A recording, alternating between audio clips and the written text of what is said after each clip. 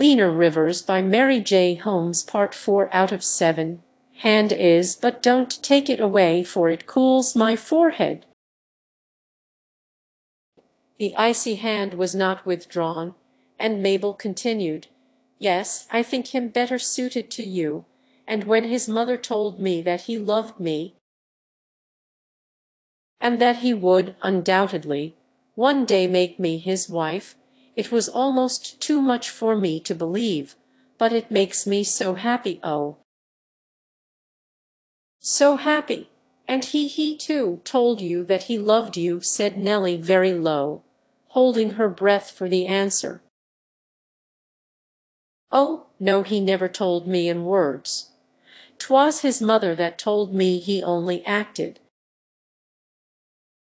"What did he do?" asked Nellie, smiling in spite of herself, at the simplicity of Mabel, who, without any intention of exaggerating, proceeded to tell what John Jr. had said and done, magnifying every attention, until Nellie, blinded as she was by what his mother had said, was convinced that, at all events, he was not true to herself. To be sure, he had never told her he loved her in words, but in actions he had said it many a time, and if he could do the same with Mabel, he must be false either to one or the other. Always frank and open-hearted herself, Nellie despised anything like deception in others,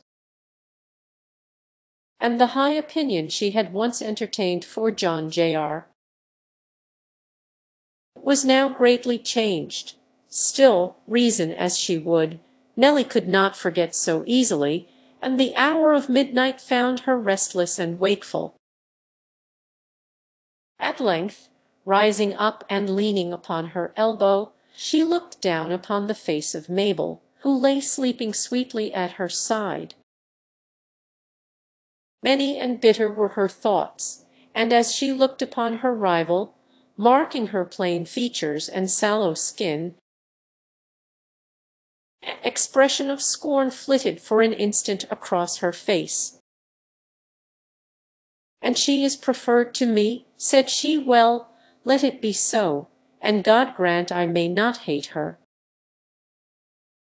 Ere long better feelings came to her aid, and with her arms wound round Mabel's neck, as if to ask forgiveness for her unkind thoughts, she fell asleep. Chapter Roman 15. Mrs. Livingstone's calls and their result. After leaving Mr. Douglas, Mrs. Livingstone ordered her coachman to drive her around to the house of Mrs. Atkins, where she was frequently in the habit of stopping, partly as a matter of convenience when visiting in town, and partly to learn the latest news of the day, for Mrs. Atkins was an intolerable gossip. Without belonging exactly to the higher circles, she still managed to keep up a show of intimacy with them, possessing herself with their secrets and kindly entrusting them to the keeping of this and that dear friend. From her had Mrs. Livingstone learned to a dime the amount of Mr. Douglas' property, and how he was obliged to economize in various ways, in order to keep up the appearance of style. From her, too, had she learned how often her son was in the habit of calling there, and what rumors said concerning those calls, while Mrs. Atkins had learned, in return, that the ambitious lady had other views for John, and that anything which she, Mrs. Atkins, could do to further the plans of her friend would be gratefully received. On this occasion she was at home, and of course delighted to meet Mrs. Livingstone. "It is such an age since I've seen you, that I began to fear you were offended at something," said she, as she led the way into a cozy little sitting-room, where a cheerful wood fire was blazing on the nicely painted hearth.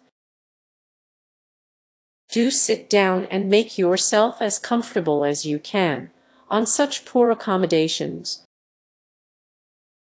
I have just finished dinner, but will order some for you." "No, no," exclaimed Mrs. Livingstone. "I dined at Mr. Douglas, thank you."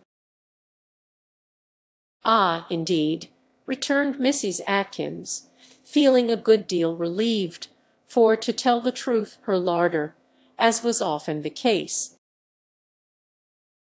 was rather empty.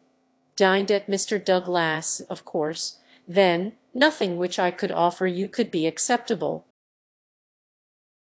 After one of his sumptuous meals. I suppose Nellie brought out all her mother's old silver, and made quite a display. It's a wonder to me how they hold their heads so high, and folks notice them as they do, for between you and me, I shouldn't be surprised to hear of his failing any minute. "Is it possible?" said Mrs. Livingstone. "Why, yes," returned Mrs. Atkins. "There's nothing to prevent it, they say, except a moneyed marriage on the part of Nellie, who seems to be doing her best." "Has she any particular one in view?" asked Mrs. Livingstone, and Mrs. Atkins, aware of Mrs. Livingstone's aversion to the match, replied, "Why, you know she tried to get your son—" "But didn't succeed," interrupted Mrs. Livingstone. "No, didn't succeed. You are right. Well, now it seems she's spreading sail for a Mr. Wilbur of Madison." Mrs. Livingstone's eyes sparkled eagerly, and, not to lose one word, she drew her chair nearer to her friend, who proceeded, "He's a rich bachelor brother to Mary Wilbur, Nellie's most intimate friend." "You've heard of her?" "Yes, yes," returned Mrs. Livingstone. "Hasn't Nellie been visiting her?" "Her or her brother," answered Mrs. Atkins. "Mary's health is poor, and you know it's mighty convenient for Nellie to go there, under pretense of staying with her." "Exactly," answered Mrs. Livingstone, with a satisfied smile, and another hitch of her chair toward Mrs. Atkins, who, after a moment, continued, "The brother came home with Nellie, stayed over Sunday, rode out with her Monday, endorsed ever so many notes for her father, so I reckon, and then went home. If that don't mean something, then I am mistaken." And Mrs. Atkins rang for a glass of wine and a slice of cake. After an hour's confidential talk, in which Mrs. Livingstone told of Mabel's prospects, and Mrs. Atkins told how folks who were at Mr. Graham's party praised Lena Rivers' beauty, and predicted a match between her and Mr. Belmont, the former rose to go, and calling upon one or two others, and by dint of quizzing and hinting, getting them to say they shouldn't be surprised if Mr. Wilbur did like Nellie Douglas, she started for home, exulting to think how everything seemed working together for her good, and how, in the denouement, nothing particular could be laid to her charge. "I told Nellie no falsehood," thought she. "I did not say John loved Mabel, I only said she loved him, leaving all else for her to infer. And it has commenced operating, too. I could see it in the spots on her face and neck when I was talking.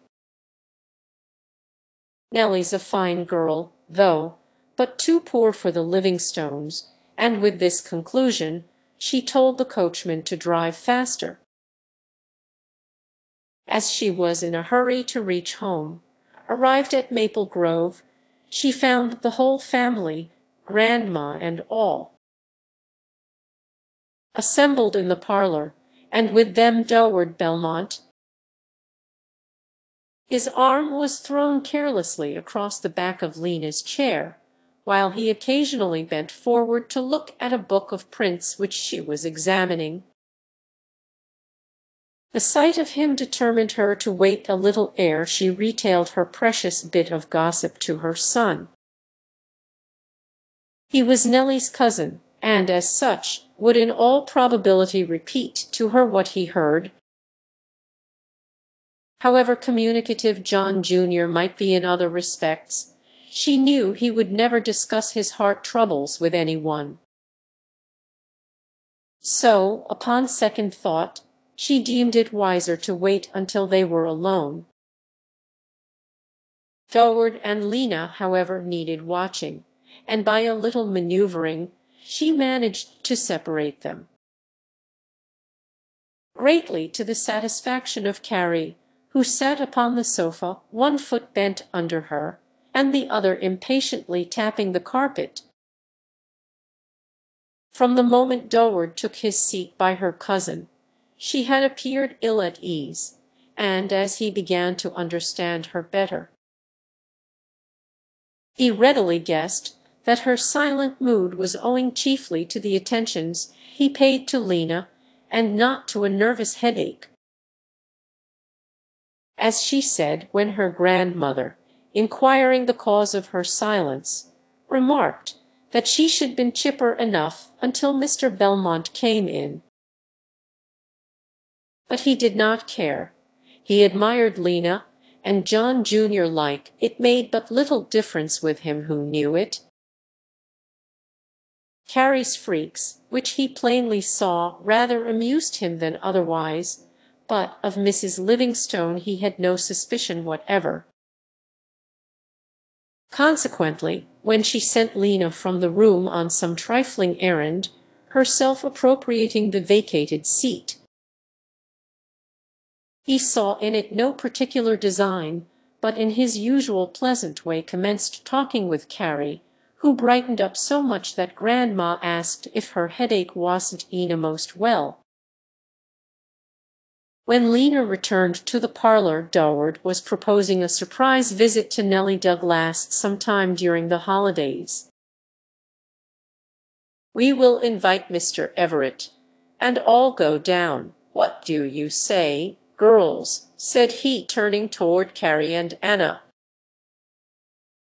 But meaning Lena quite as much as either of them. "Capital," answered Anna, visions of a long ride with Malcolm instantly passing before her mind. "I should like it very much," said Carrie, visions of a ride with Durward crossing her mind. "And I too," said Lena, laying her hand on John Jr.'s shoulder, as if he would of course be her escort. Carrie's ill nature had not all vanished, and now, in a slightly insolent tone, she said, "How do you know you are included?" Lena was about to reply when Durward, a little provoked at Carrie's manner, prevented her by saying, "Of course I meant Miss Rivers, and I will now do myself the honor of asking her to ride with me, either on horseback or in a carriage, just as she prefers." In a very graceful manner Lena accepted the invitation, saying that she always preferred riding on horseback, but as the pony which she usually rode had recently been sold, she would be content to go in any other way. "Fleetfoot sold? What's that for?"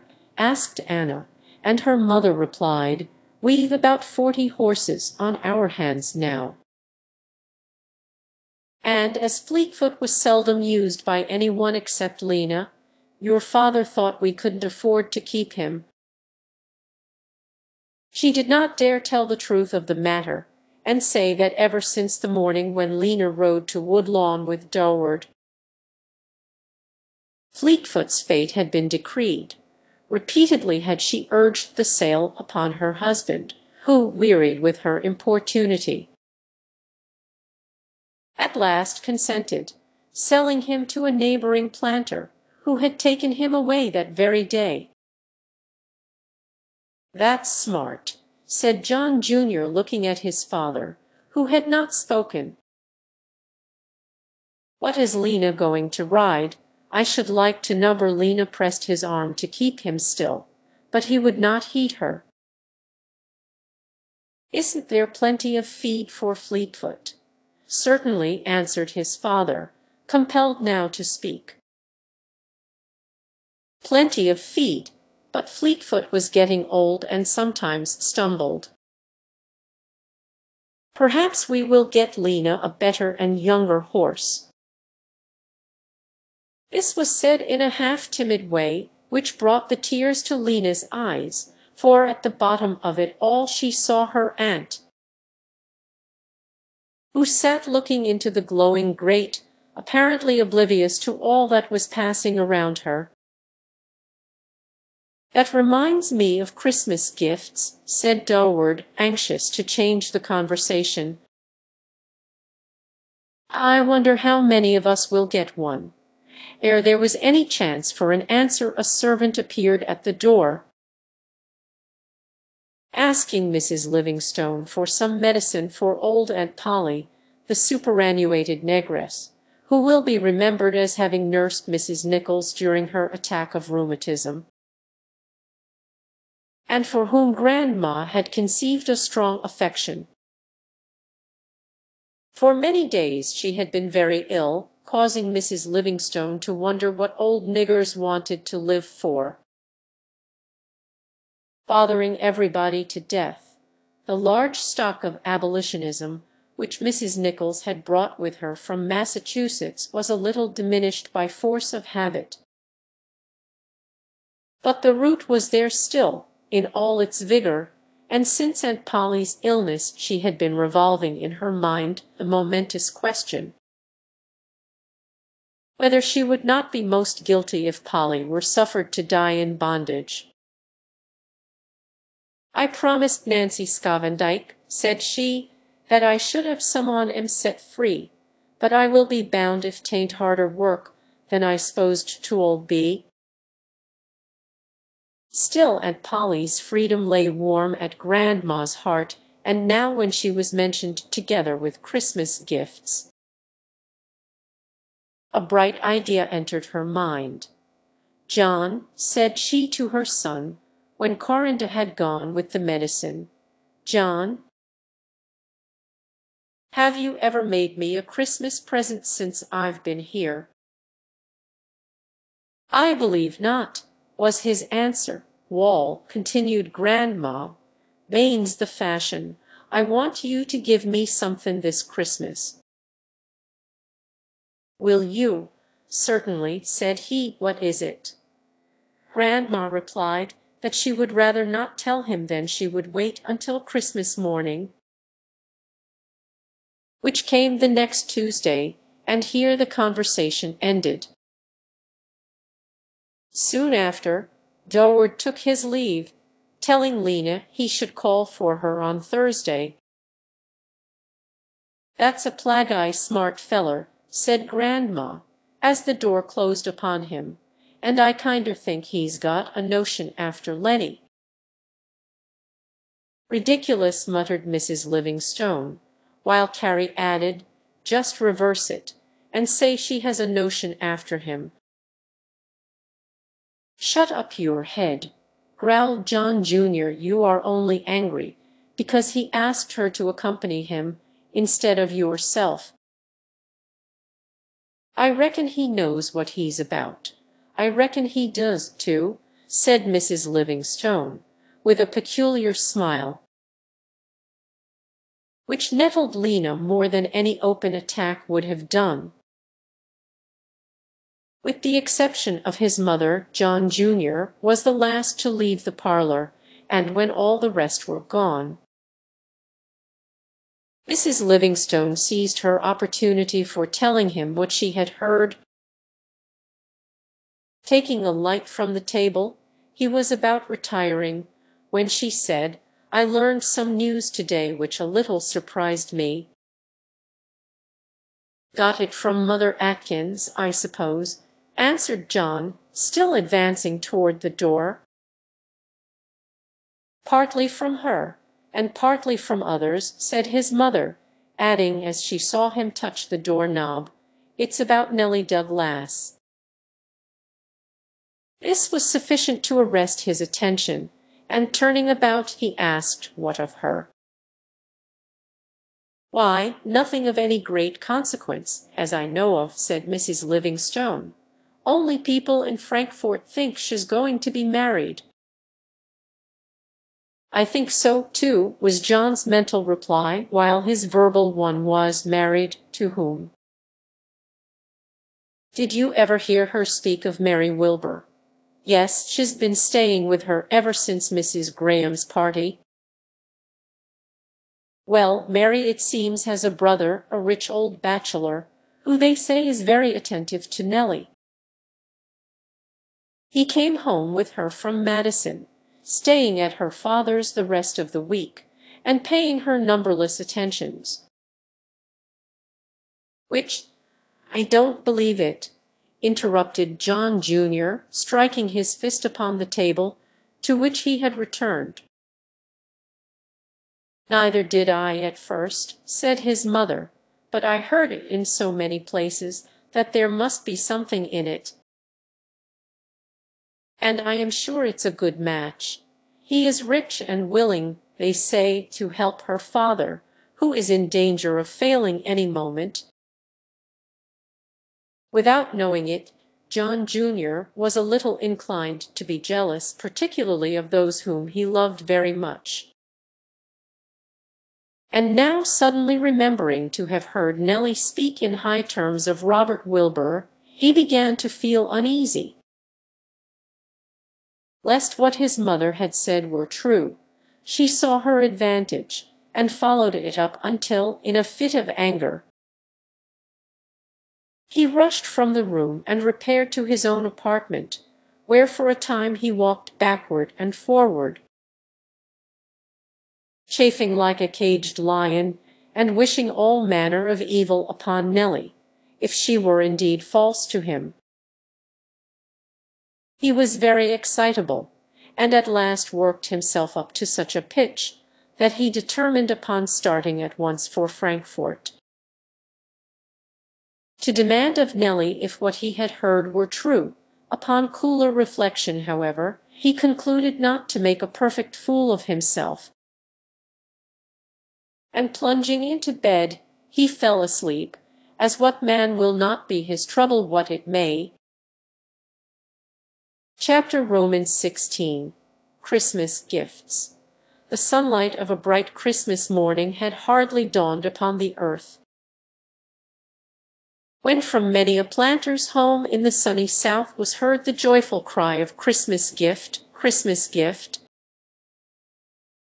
as the negroes ran over and against each other, hiding ofttimes until someone came within hailing distance,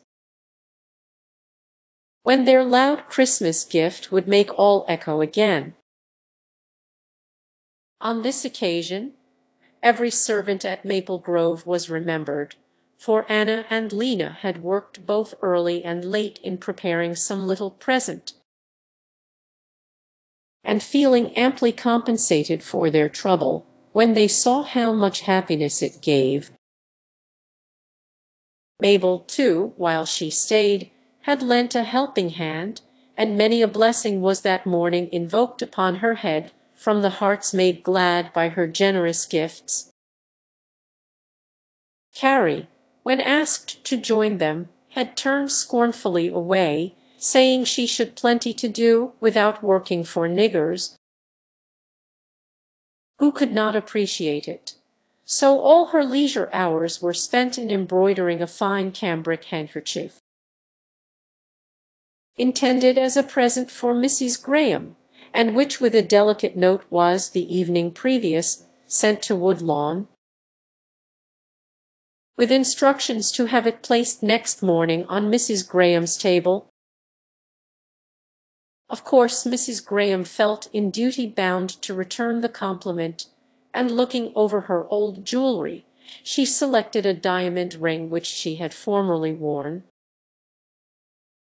but which was now too small for her fat chubby fingers. This was immediately forwarded to Maple Grove, reaching there just as the family were rising from the breakfast table. "Oh, isn't it beautiful, splendid, magnificent!" were Carrie's exclamations, while she praised Mrs. Graham's generosity, secretly wondering if Durward did not have something to do with it. On this point she was soon set right, for the young man himself ere long appeared, and after bidding them all a Merry Christmas, presented Anna with a package which, on being opened, proved to be a large and complete copy of Shakespeare, elegantly bound, and bearing upon its heavy golden clasp the words "Anna Livingstone, from Durward." "This you will please accept from me," said he. "Mother, I believe, has sent Carrie something, and if Lena will step to the door, she will see her gift from father, who hopes it will give her as much pleasure to accept it as it does him to present it." "What can it be?" thought Carrie, rising languidly from the sofa, and following Lena and her sister to the side door, where stood one of Mr. Graham's servants, holding a beautiful gray pony, all nicely equipped for riding. Never dreaming that this was intended for Lena, Carrie looked vacantly around, saying, "Why, where is it? I don't see anything." "Here," said Durward, taking the bridle from the negro's hand, and playfully throwing it across Lena's neck. "Here it is, this pony, which we call Vesta. Vesta, allow me to introduce you and your new mistress, Miss Lena," to each other, and catching her up, as if she had been a feather, he placed her in the saddle. Then, at a peculiar whistle, the well-trained animal started off upon an easy gallop, and back again to the piazza. "Do you like her?" he asked of Lena, extending his arms to lift her down. For a moment Lena could not speak, her heart was so full. But at last, forcing down her emotion, she replied, "Oh, very, very much, but it isn't for me. I know there must be some mistake. Mr. Graham never intended it for me." "Yes, he did," answered Durward. "He has intended it ever since the morning when you and I rode to Woodlawn. So here it is, and as I have done my share toward teaching her, you must grant me the favor of riding her to Frankfort day after tomorrow." Thank you, you and Mr. Graham too, 1,000 times, said Lena, winding her arms around the neck of the docile animal, who did her best to return the caress, rubbing her face against Lena, and evincing her gentleness in various ways. By this time Mr. Livingstone had joined them, and while he was admiring the pony, Durward said to him, "I am commissioned by my father to tell you that he will defray all the expense of keeping Vesta." "Don't mention such a thing again," hastily interposed Mr. Livingstone. "I can keep 50 horses, if I choose, and nothing will give me more pleasure than to take care of this one for Lena, who deserves it if any one does. That's my Christmas gift from you, uncle, isn't it?" asked Lena, the tears gushing from her shining brown eyes. "And now please may I return it?" "Certainly," said he, and with a nimble spring she caught him around the neck, imprinting upon his lips the first and only kiss she had ever given him. Then, amid blushes and tears, which came from a heart full of happiness, she ran away upstairs, followed by the envious eyes of Carrie, who repaired to her mother's room, where she stated all that had transpired, how Mr. Graham had sent Lena a gray pony, how she had presumed to accept it, and how, just to show off before Mr. Belmont, she had wound her arms around its neck, and then actually kissed Pa. Mrs. Livingstone was equally indignant with her daughter, wondering if Mr. Graham had lost his reason, and reckoning his wife knew nothing about Vesta, but fret as she would, there was no help for it. Vesta belonged to Lena. Mr. Livingstone had given orders to have it well cared for, and worse than all the rest, Lena was to accompany Dorward to Frankfort. Something must be done to meet the emergency, but what, Mrs. Livingstone didn't exactly know, and finally concluded to wait until she saw Mrs. Graham. Meantime, Grandma had claimed from her son her promised Christmas gift, which was nothing less than the freedom of old Aunt Polly. "You won't refuse me, John, I know you won't," said she, laying her bony hand on his. "Polly's aren't her freedom 40 times over, even s'posin' you should a right to her in the fust place, which I and Nancy Scavendike both doubt. So now set down like a man, make out her free papers, and let me carry 'em to her right away." Without a word Mr. Livingstone complied with his mother's request, saying as he handed her the paper, "It's not so much the fault of the South as of the North that every black under heaven is not free." Grandma looked aghast. Her son, born, brought up, and baptized in a purely orthodox atmosphere, to hold such treasonable opinions in opposition to everything he should ever been taught in good old Massachusetts, she was greatly shocked. But thinking she could not do the subject justice, she said, Wall, it's of no use for you and I to arger the pint, for I don't know nothin' what I want to say, but if Nancy Scavendike was here, she should convince you quick, for she's good larnin' as any of the gals nowadays." So saying, she walked away to Polly's cabin. The old negress was better to-day, and attired in the warm double gown which Mabel had purchased and Lena had made. She sat up in a large, comfortable rocking chair which John Jr.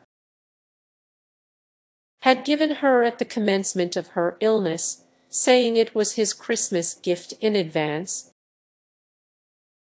Going straight up to her, Grandma laid the paper in her lap, bidding her read it and thank the Lord. "Bless Mrs. dear old heart," said Aunt Polly, "I can't read a word." "Sure enough," answered Mrs. Nichols, and taking up the paper she read it through, managing to make the old creature comprehend its meaning. "Praise the Lord, praise Master John, and all the other apostles," exclaimed Aunt Polly, clasping together her black, wrinkled hands, while tears of joy coursed their way down her cheeks. "The breath of liberty is sweet, sweet as sugar," she continued, drawing long inspirations as if to make up for lost time. Mrs. Nichols looked on, silently thanking God for having made her an humble instrument in contributing so much to another's happiness. "Set down," said Aunt Polly, motioning toward a wooden-bottomed chair. "Set down, and let's us talk over this great miracle, which I've prayed and wrastled for mighty nigh 100 times, without having an atom of faith that 'twould ever be. So Mrs. Nichols sat down, and for nearly an hour the old ladies talked, the one of her newly found freedom, and the other of her happiness in knowing that 'twasn't for nothing she was turned out of her old home and brought away over land and sea to Kentucky. Chapter Romans 17. Frankfort. Thursday morning came, bright, sunshiny, and beautiful, and at about 10 o'clock Lena, dressed and ready for her ride, came down to the parlor, where she found John Jr. listlessly leaning upon the table with his elbows, and drumming with his fingers. "Come, cousin," said she, "why are you not ready?" "Ready for what?" he answered, without raising his head. "Why, ready for our visit," replied Lena, at the same time advancing nearer to see what ailed him. "All the visit I make today won't hurt me, I reckon," said he, pushing his hat a little more to one side and looking up at Lena, who, in some surprise, asked what he meant. "I mean what I say," was his ungracious answer. "I've no intention whatever of going to Frankfort." "Not going," repeated Lena. "Why not? What will Carrie do? Stick herself in with you and Durward, I suppose," said John Jr. Just as Carrie entered the room, together with Mr. Belmont, Malcolm, and Anna. "Not going, of course then I must stay at home, too," said Carrie, secretly pleased at her brother's decision. "Why, of course?" asked Durward, who, in the emergency, felt constrained to offer his services to Carrie, though he would greatly have preferred Lena's company alone. "The road is wide enough for three, and I am fully competent to take charge of two ladies. But why don't you go?" turning to John Jr. "Because I don't wish to. If it was anywhere in creation but there, I should go," answered the young man, hastily leaving the room to avoid all further argument. "He does it just to be hateful and annoy me," said Carrie, trying to pout, but making a failure, for she had in reality much rather go under Durward's escort than her brother's.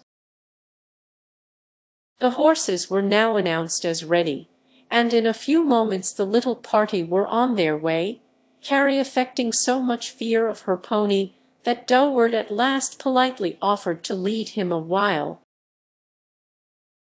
This would of course bring him close to her side, and after a little well-feigned hesitation, she replied, "I am sorry to trouble you, but if you would be so kind." Lena saw through the ruse, and patting Vesta gently, rode on in advance, greatly to the satisfaction of Carrie, and greatly to the chagrin of Durward, who replied to his loquacious companion only in monosyllables. Once, indeed, when she said something concerning Lena's evident desire to show off her horsemanship, he answered rather coolly that he should yet to discover in Miss Rivers the least propensity for display of any kind. "You've never lived with her," returned Carrie, and here the conversation concerning Lena ceased. Meantime, Nellie Douglas was engaged in answering a letter that morning received from Mary Wilbur. A few years before, Mary had spent some months in Mr. Douglas' family, conceiving a strong affection for Nellie, whom she always called her sister, and with whom she kept up a regular correspondence. Mary was an orphan, living with her only brother Robert, who was a bachelor of 30 or 35. Once she had ventured to hope that Nellie would indeed be to her a sister, but fate had decreed it otherwise, and her brother was engaged to a lady whom he found a schoolgirl in Montreal, and who was now at her own home in England. This was well known to Nellie, but she did not deem it a matter of sufficient importance to discuss, so it was a secret in Frankfort, where Mr. Wilbur's polite attentions to herself was a subject of considerable remark. For a long time Mary had been out of health, and the family physician at last said that nothing could save her except a sea voyage. And as her brother was about going to Europe to consummate his marriage, it was decided that she should accompany him. This she was willing to do, provided Nellie Douglas would go too. It would be much pleasanter, she said, having some female companion besides her attendant. And then, too, Nellie had relatives in England, so she urged her to accompany them, offering to defray all expenses for the pleasure of her society. Since Nellie's earliest recollection, her fondest dreams had been of England, her mother's birthplace. And now, when so favorable an opportunity for visiting it was presented, she felt strongly tempted to say yes. Still, she would give Mary no encouragement until she had seen her father and John Jr., the latter of whom would influence her decision quite as much as the former. But John Jr. no longer loved her, she was sure of that, and with her father's consent she had half determined to go. Still she was undecided, until a letter came from Mary, urging her to make up her mind without delay, as they were to sail the 15th of January. "Brother is so sensitive concerning his love affairs," wrote Mary, "that whether you conclude to join us or not, you will please say nothing about his intended marriage." Nellie had seated herself to answer this letter when a servant came up, saying that Master Belmont, all the Livingstones, and a heap more were downstairs, and had sent for her.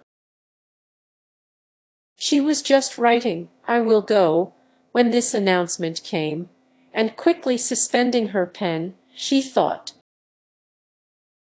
"He's come at last.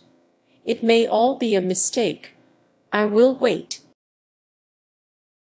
With a beating heart she descended to the parlor, where she politely greeted Mr. Everett and Durward, and then anxiously glanced around for the missing one. Mabel, who felt a similar disappointment, ventured to inquire for him in a low tone, whereupon Carrie replied, loudly enough for Nellie to hear, "Oh, pray don't speak of that bear. Why, you don't know how cross he's been ever since, let me see, ever since you came away. He doesn't say a civil word to anybody, and I really wish you should come back before he kills us all." "Did you invite him to come?" said Nellie. "To be sure we did," answered Carrie, "and he said, anywhere in creation but there." Nellie needed no further confirmation, and after conversing a while with her guests, she begged leave to be excused for a few moments, while she finished a letter of importance, which must go out in the next mail. Alone in her room, she wavered, but the remembrance of the words, "anywhere in creation but there," decided her. And with a firm hand she wrote to Mary that she would go. When the letter was finished and sent to the office, Nellie returned to her visitors, who began to rally her concerning the important letter which must be answered. "Now, Cos," said Durward, pulling her down upon the sofa by his side, "now, Cos, I claim a right to know something about this letter. Was it one of acceptance or rejection?" "Acceptance, of course," answered Nellie, who, knowing no good reason why her intended tour should be kept a secret, proceeded to speak of it, telling how they were to visit Scotland, France, Switzerland, and Italy, and almost forgetting, in her enthusiasm, how wretched the thought of the journey made her. "And Miss Wilbur's brother is to be your escort. He is unmarried, I believe," said Durward, looking steadily upon the carpet. In a moment Nellie would have told of his engagement and the object of his going, but she remembered Mary's request in time, and the blush which the almost committed mistake called to her cheek was construed by all into a confession that there was something between her and Mr. Wilbur. "That accounts for John's sudden churlishness," thought Lena, wondering how Nellie could have deceived him so. "Oh, I see it all," exclaimed Mabel. "I understand now what has made Nellie so absent-minded and restless these many days. She was making up her mind to become Mrs. Wilbur, while I fancied she was offended with me." "I don't know what you mean," answered Nellie, without smiling in the least. "Mary Wilbur wishes me to accompany her to Europe, and I intend doing so. Her brother is nothing to me, nor ever will be. Quite a probable story," thought Mr. Everett, without forming his reflections into words. Toward the middle of the afternoon, a violent ringing of the door-bell and a heavy tramp in the hall announced some new arrival, and Nellie was about opening the parlor door, when who should appear but John Jr. From his room he had watched the departure of the party, one moment wishing he was with them, and the next declaring he should never go to Frankfort again so long as he lived, at length inclination getting the ascendancy of his reason. He mounted firelock.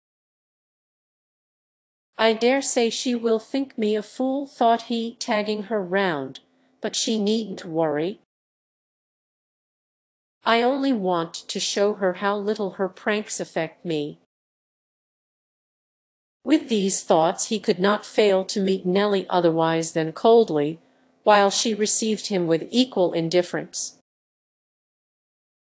Calling him Mr. Livingstone, and asking if he were cold, with other questions, such as any polite hostess would ask of her guest.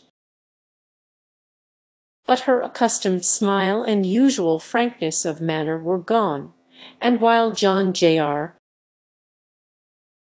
felt it keenly, he strove under a mask of indifference to conceal his chagrin. Mabel seemed delighted to see him, and for want of something better to do, he devoted himself to her, calling her Meb, and teasing her about her Indian locks, as he called her straight, black hair. Could he have seen the bitter tears which Nellie constantly forced back as she moved carelessly among her guests, far different would have been his conduct. But he only felt that she had been untrue to him, and in his anger he was hardly conscious of what he was doing. So when Mabel said to him, "Nellie is going to Europe with Mr. Wilbur and Mary," he replied, "Glad of it, hope she will be drowned." He thought have a good time, he said, and Nellie, who heard all, never guessed how heavily the blow had fallen, or that the hand so suddenly placed against his heart was laid there to still the wild throbbing which he feared she might hear. When next he spoke, his voice was very calm, as he asked when she was going, and how long she intended to be gone. "What, so soon?" said he, when told that she sailed the 15th of January, and other than that not a word did he say to Nelly concerning her intended visit, until just before they left for home. Then for a moment he stood alone with her in the recess of a window. There was a film upon his eyes as he looked upon her, and thought it might be for the last time. There was anguish, too, in his heart, but it did not mingle in the tones of his voice, which was natural and perhaps indifferent, as he said, "Why do you go to Europe, Nelly?" Quickly, and with something of her olden look, she glanced up into his face, but his eyes, which would not meet hers, lest they should betray themselves, were resting upon Mabel, who, on a stool across the room, was petting and caressing a kitten. "'Twas enough," and carelessly Nelly answered, "because I want to. What do you suppose?" Without seeming to hear her answer, the young man walked away to where Mabel sat, and commenced teasing her and her kitten, while Nelly, maddened with herself, with him, with everybody, precipitately left the room, and going to her chamber hastily, and without a thought as to what she was doing, gathered together every little token which John Jr. had given her, together with his notes and letters, written in his own peculiar and scarcely legible hand. Tying them in a bundle, she wrote with unflinching nerve, "Do thou likewise," and then descending to the hall, laid it upon the hat stand, managing, as he was leaving, to place it unobserved in his hand. Instinctively he knew what it was, glanced at the 3 words written thereon, and in a cold, sneering voice replied, "I will, with pleasure," and thus they parted. Thought as to what she was doing, gathered together every little token which John Jr. had given her, together with his notes and letters, written in his own peculiar and scarcely legible hand. Tying them in a bundle, she wrote with unflinching nerve, "Do thou likewise," and then descending to the hall, laid it upon the hat stand, managing, as he was leaving, to place it unobserved in his hand. Instinctively he knew what it was, glanced at the 3 words written thereon, and in a cold, sneering voice replied, "I will, with pleasure," and thus they parted. Chapter Roman 18. The departure. "John, how would you like to take a trip to New York, the city, I mean," said Mr. Livingstone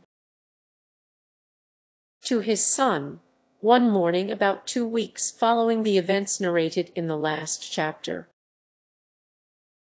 "Well enough, why do you ask?" answered John. "Because," said his father, "I have today received a letter which makes it necessary for one of us to be there the 15th. And as you are fond of traveling, I had rather you would go. You had better start immediately, say tomorrow." John Jr. started from his chair. Tomorrow she left her home, the 15th she sailed. He might see her again, though at a distance, for she should never know he followed her, since that night in Frankfort he had not looked upon her face. But he had kept his promise, returning to her everything except a withered rosebud, which years before, when but a boy, he had twined among the heavy braids of her hair, and which she had given back to him. playfully fastening it in the buttonhole of his roundabout. How well he remembered that day.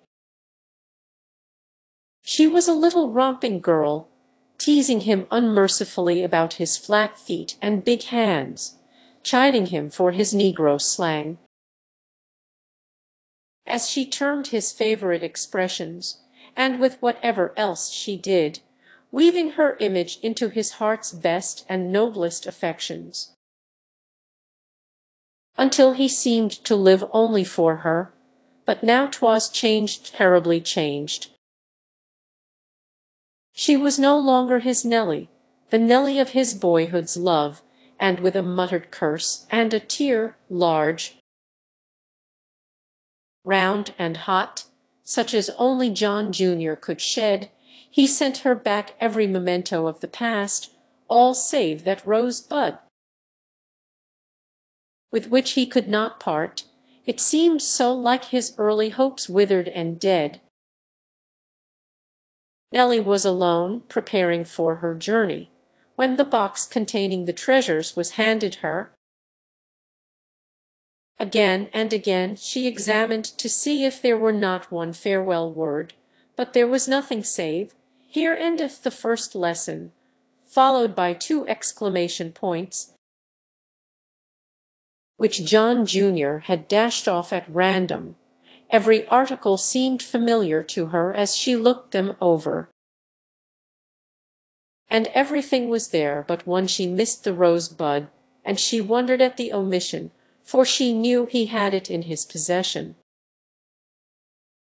He had told her so not 3 months before. Why, then, did he not return it? Was it a lingering affection for her which prompted the detention? Perhaps so. And down in Nellie's heart was one warm, bright spot, the memory of that bud, which grew green and fresh again, as on the day when first it was torn from its parent stem, when it was first known at Maple Grove that Nellie was going to Europe. Mrs. Livingstone, who saw in the future the full consummation of her plans, proposed that Mabel should spend the period of Nellie's absence with her. But to this Mr. Douglas would not consent. He could not part with both his daughters, he said, and Mabel decided to remain, stipulating that Lena, of whom she was very fond, should pass a portion of the time with her. "All the time, if she chooses," said Mr. Douglas, who also liked Lena, while Nellie, who was present, immediately proposed that she should take music lessons of Monsieur Dupont, who had recently come to the city, and who was said to be a superior teacher. "She is fond of music," said she, "and has always wanted to learn, but that aunt of hers never seemed willing." "Capital!" exclaimed Mabel, generously thinking how she would pay the bills, and how much she would assist Lena. For Mabel was an excellent musician, singing and playing admirably. When this plan was proposed to Lena, she objected for 2 reasons. The first, that she could not leave her grandmother, and second, that much as she desired the lessons, she would not suffer Mabel to pay for them, and she had no means of her own. On the first point she began to waver, when Mrs. Nichols, who was in unusually good health, insisted upon her going. "It will do you a sight of good," said she, "and there's no kind of use why you should stay hived up with me. I should as lief be left alone as not, and I shall take comfort thinking you are larnin' to play the pioneer. For I've always wondered Tildy didn't set you at Carline's. So, go," the old lady continued, whispering in Lena's ear, "go, and maybe some day you will be a music teacher." and take care of us both." Still, Lena hesitated at receiving so much from Mabel, who, after a moment's thought, exclaimed, "Why, I can teach you myself. I should love to dearly. It will be something to occupy my mind, and my instructors have frequently said that I was capable of teaching advanced pupils. If I chose. You will go now, I know." And Mabel plead her cause so well that Lena finally consented, saying she should come home once a week to see her grandmother. "A grand arrangement, I must confess," said Carrie, when she heard of it. "I should think she sponged enough from her connections, without living on other folks, and poor ones, too. Like Mr. Douglas." "How ridiculous you talk," said John Jr., who was present. "You should be perfectly willing to spend a year at Mr. Graham's, or Mr. Douglas either, if he had a son whom you considered an eligible match. Then, as to his being so poor, that's one of Mother Atkins's yarns, and she knows everybody's history, from Noah down to the present day. For Lena's sake I am glad to have her go, though heaven knows what I shall do without her." Mrs. Livingstone, too, was secretly pleased, for she would thus be more out of Dorward's way, and the good lady was again becoming somewhat suspicious. So when her husband objected, saying Lena could take lessons at home if she liked, she quietly overruled him, giving many good reasons why Lena should go, and finally saying that if Mrs. Nichols was very lonely without her, she might spend her evenings in the parlor when there was no company present, so it was decided that Lena should go. And highly pleased with the result of their call, Mr. Douglas and Mabel returned to Frankfort. At length the morning came when Nellie was to start on her journey. Mr. Wilbur had arrived the night before, together with his sister, whose marble cheek and lustreless eye even then foretold the lonely grave which awaited her far away 'neath a foreign sky. Dorward and Mr. Douglas accompanied them as far as Cincinnati, where they took the cars for Buffalo. Just before it rolled from the depot, a young man closely muffled, who had been watching our party, sprang into a car just in the rear of the one they had chosen, and taking the first vacant seat, abandoned himself to his own thoughts, which must have been very absorbing, as a violent shake was necessary, ere he heeded the call of "Your ticket, sir." Onward, onward flew the train, while faster and faster Nellie's tears were dropping. They had gushed forth when she saw the quivering chin and trembling lips of her gray-haired father as he bade his only child good-bye. And now that he was gone, she wept on, never heeding her young friend, who strove in vain to call her attention to the fast-receding hills of Kentucky, which she, Mary, was leaving forever. Other thoughts than those of her father mingled with Nellie's tears, for she could not forget John Jr., nor the hope cherished to the last that he would come to say farewell. But he did not. They had parted in coldness, if not in anger, and she might never see him again.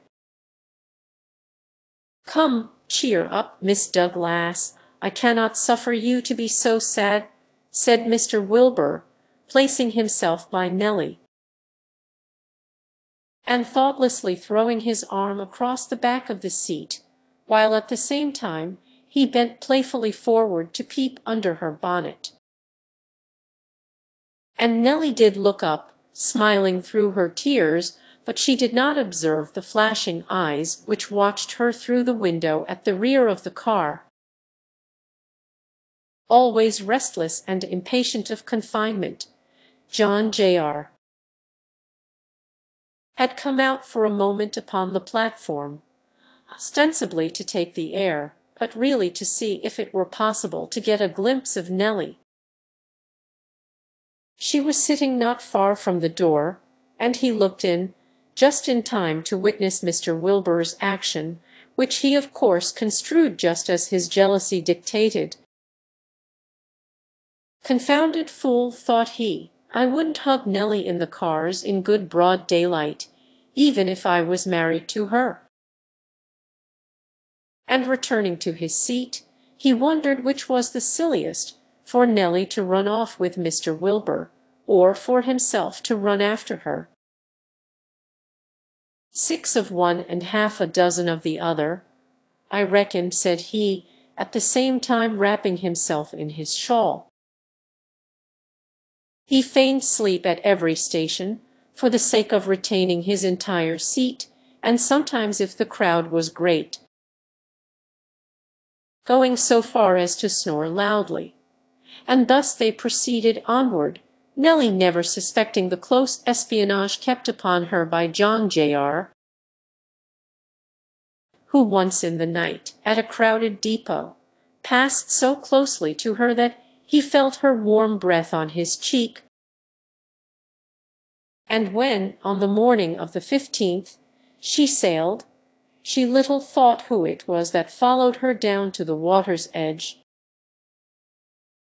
standing on the last spot where she had stood, and watching with a swelling heart the vessel which bore her away. "I am nothing better than a walking dead man now," said he as he retraced his steps back to his hotel. "Nellie's gone, and with her all for which I lived, for she's the only girl except Lena who isn't a libel on the sex, or yes, there's Anna does as well as she knows how, and there's Mabel, a little simpleton, to be sure, but amiable and good-natured, and on the whole, as smart as they will average. 'Twas kind in her, anyway, to offer to pay Lena's music bills." And with these reflections, John Jr. sought out the men whom he had come to see, transacted his business, and then started for home, where he found his mother in unusually good spirits. Matters thus far had succeeded even beyond her most sanguine expectations. Nellie was gone to Europe, and the rest she fancied would be easy. Lena, too, was gone, but the result of this was not what she had hoped. Howard had been at Maple Grove but once since Lena left, while she had heard of his being in Frankfort several times. Something must be done, her favorite expression, and in her difficulty she determined to call upon Mrs. Graham, whom she had not seen since Christmas. It is quite time she knew about the gray pony, as well as other matters, thought she, and ordering the carriage, she set out one morning for Woodlawn, intending to spend the day if she found its mistress amiably disposed, which was not always the case. Chapter XIX. The Visit. Mrs. Graham reclined on a softly cushioned sofa, her tasteful lace morning cap half falling from her head,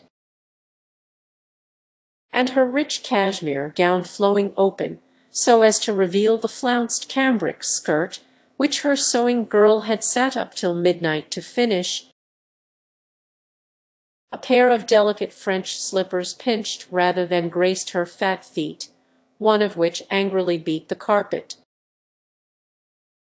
as if keeping time to its mistress' thoughts. Nervous and uncomfortable was the lady of Woodlawn this morning, for she had just passed through a little conjugal scene with her husband, whom she had called a brute,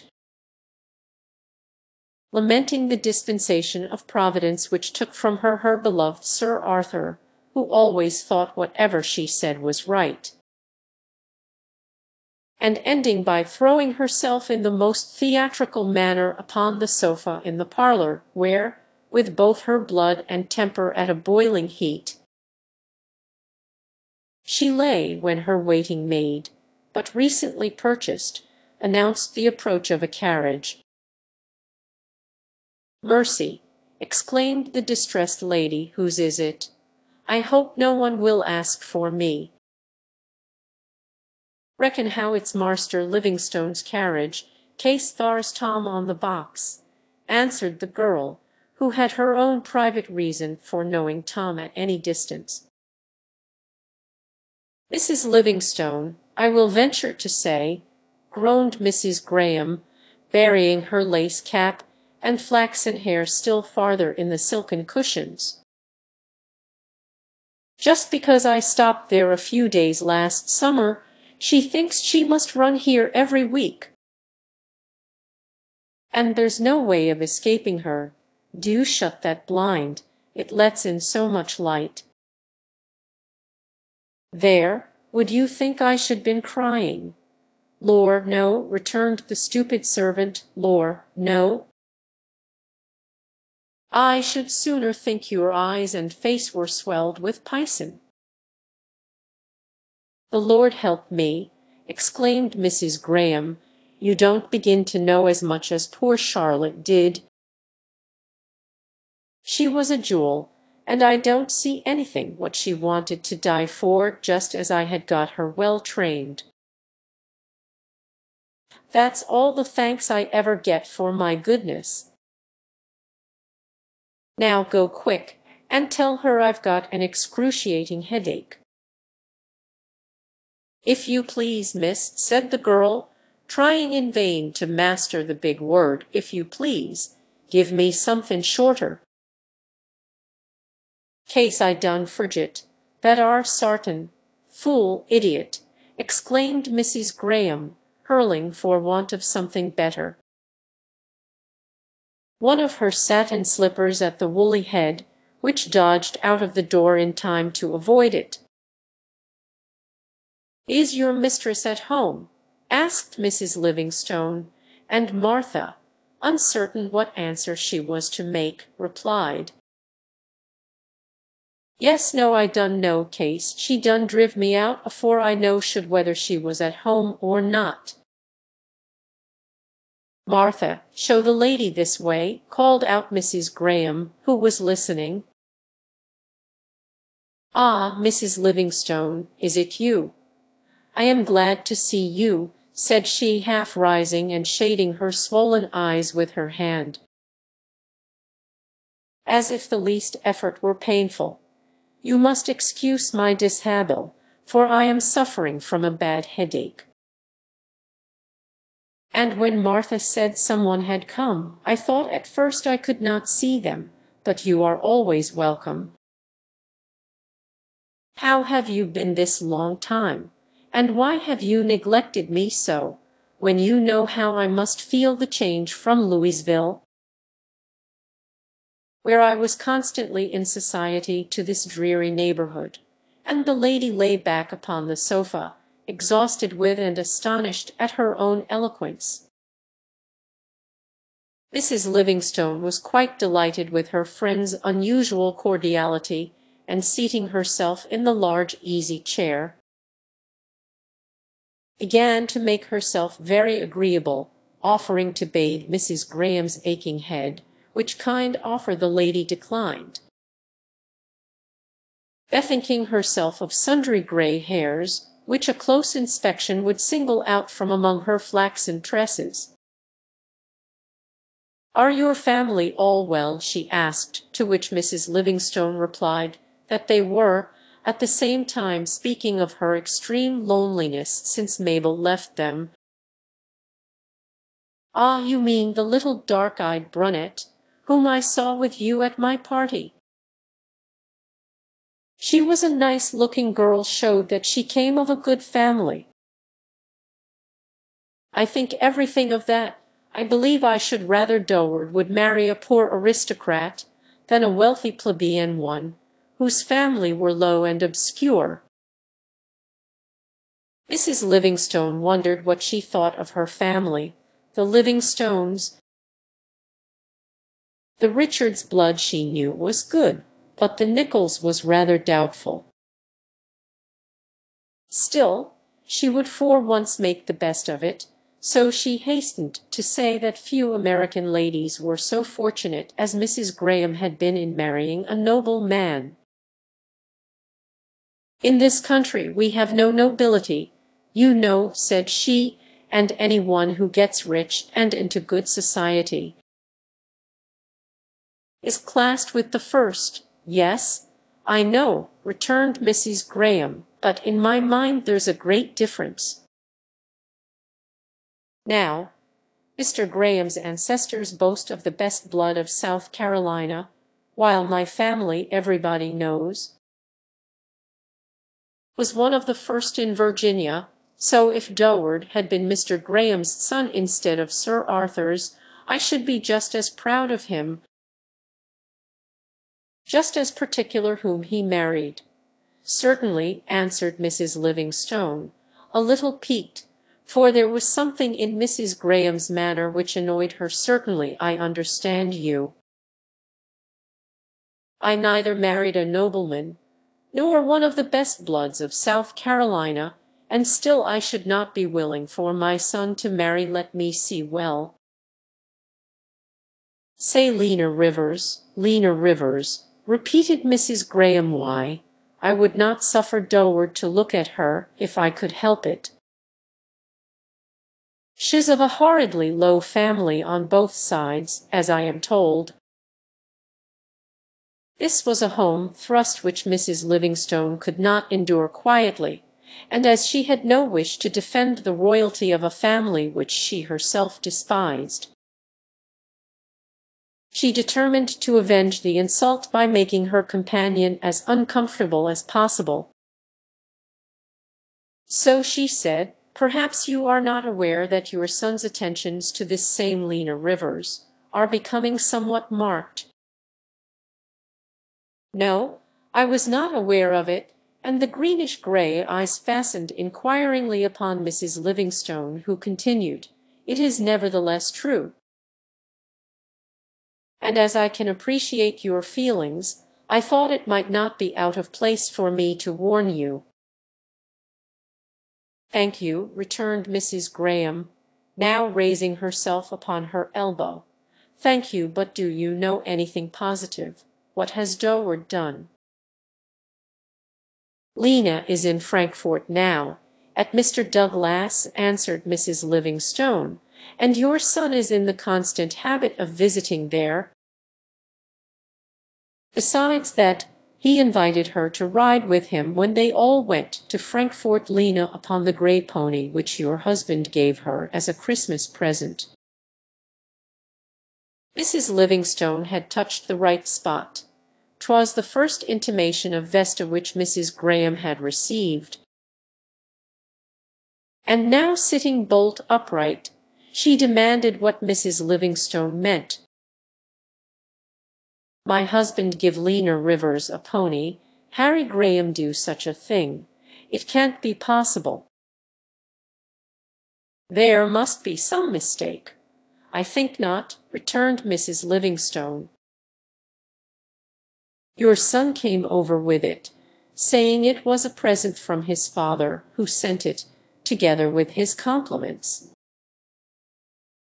Back among her cushions tumbled Mrs. Graham, moaning, groaning, and pronouncing herself wholly heartbroken. "I knew he was bad," said she, "but I never dreamed it had come to this. And I might have known it, too, for from the moment he first saw that girl, he has acted like a crazy creature. Talks about her in his sleep, wants me to adopt her, keeps his eyes on her every minute when he's where she is. And to crown all, without consulting me, his lawful wife, he has made her a present, which must have cost more than $100, and she accepted it, the vixen. That's the worst feature in the case, said Mrs. Livingstone. I have always been suspicious of Lena, knowing what her mother was, but I must confess I did not think her quite so presumptuous as to accept so costly a present from a gentleman. And a married one, too. But she has a peculiar way of making them think what she does is right, and neither my husband nor John Jr. can see any impropriety in her keeping Vesta. Carrie wouldn't have done such a thing. Indeed, she wouldn't. She is too well-bred for that, said Mrs. Graham, who had been completely won by Carrie's soft speeches and fawning manner. This compliment to her daughter pleased Mrs. Livingstone, who straightway proceeded to build Carrie up still higher by pulling Lena down.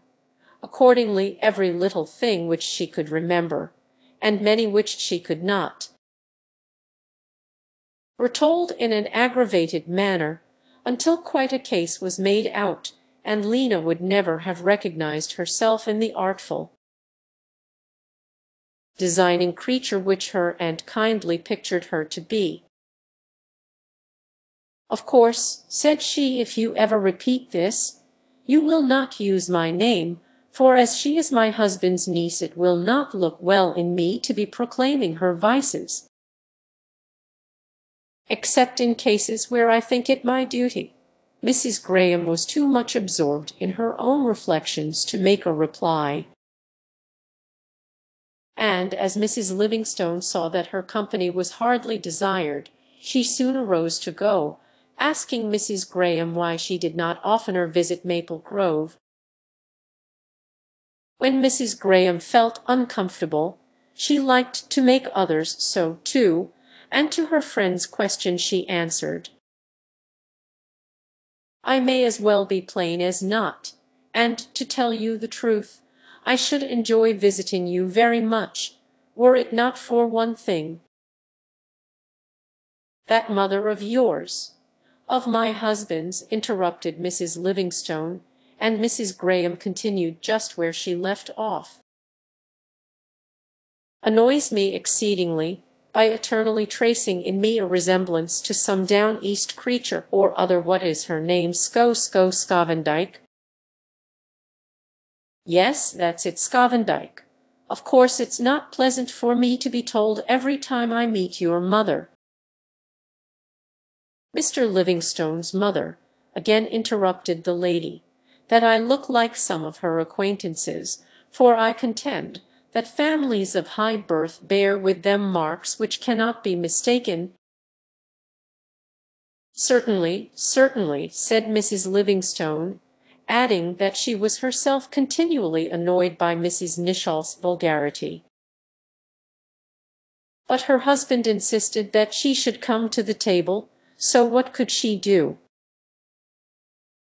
And mutually troubled, the one about her husband, and the other about her husband's mother, the two amiable ladies parted. Scarcely was Mrs. Livingstone gone when Mr. Graham entered the room, finding his wife, who had heard his footsteps, in violent hysterics. He had seen her so too often to be alarmed, and was about to pull the bell-rope, when she found voice to bid him desist, saying it was himself who was killing her by inches, and that the sooner she was dead, the better she supposed he would like it. But, for my sake, she added, in a kind of howl, between crying and scolding, do try to behave yourself during the short time I have to live, and not go to giving away ponies, and mercy knows what. Now, Mr. Graham was not conscious of having looked at a lady, except through the window, for many days, And when his wife first attacked him, he was at a great loss to understand, but as she proceeded it all became plain, and on the whole, he felt glad that the worst was over. He would not acknowledge, even to himself, that he was afraid of his wife, still he had a little rather she would not always know what he did. He supposed, as a matter of course, that she would earlier or later hear of his present to Lena, and he well knew that such an event would surely be followed by a storm. But, after what had taken place between them that morning, he did not expect so much feeling, for he had thought her wrath nearly expended. But Mrs. Graham was capable of great things, as she proved on this occasion, taunting her husband with his preference for Lena, accusing him of loving her better than he did herself, and asking him plainly if it were not so. "Say," she continued, stamping her foot, the one without a slipper, "say I will be answered. Don't you like Lena better than you do me?" Mr. Graham was provoked beyond endurance, and to the twice-repeated question, he at length replied, "God knows I've far more reason to love her than I have you." At the same moment he left the room, in time to avoid a sight of the collapsed state into which his horrified wife, who did not expect such an answer, had fallen. "Can I tell her? Oh, dare I tell her?" he thought, as he wiped the drops of perspiration from his brow, and groaned in the bitterness of his spirit. Terribly was he expiating his fault, but at last he grew calmer. And cowardice, for he was cowardly, else he had never been what he was, whispered, "Wait yet a while." Anything for domestic peace. So the secret was buried still deeper in his bosom, he never thinking how his conduct would in the end injure the young girl, dearer to him far than his own life. While he sat thus alone in his room, and as his wife lay upon her sofa, Howard entered the parlor, and began good-humoredly to rally his mother upon her woe-gone face, asking what was the matter now. "Oh, you poor boy, you," she sobbed, "you will soon have no mother to go to, but you must attribute my death wholly to your stepfather, who alone will be to blame for making you an orphan." Howard knew his mother well, and he thought he knew his father too, and while he respected him, he blamed her for the unreasonable whims of which he was becoming weary. He knew there had been a jar in the morning, but he had supposed that settled, and now, when he found his mother 10 times worse than ever, he felt half vexed, and said, "Do be a woman, mother, and not give way to such fancies. I really wonder father shows as much patience with you as he does, for you make our home very unpleasant.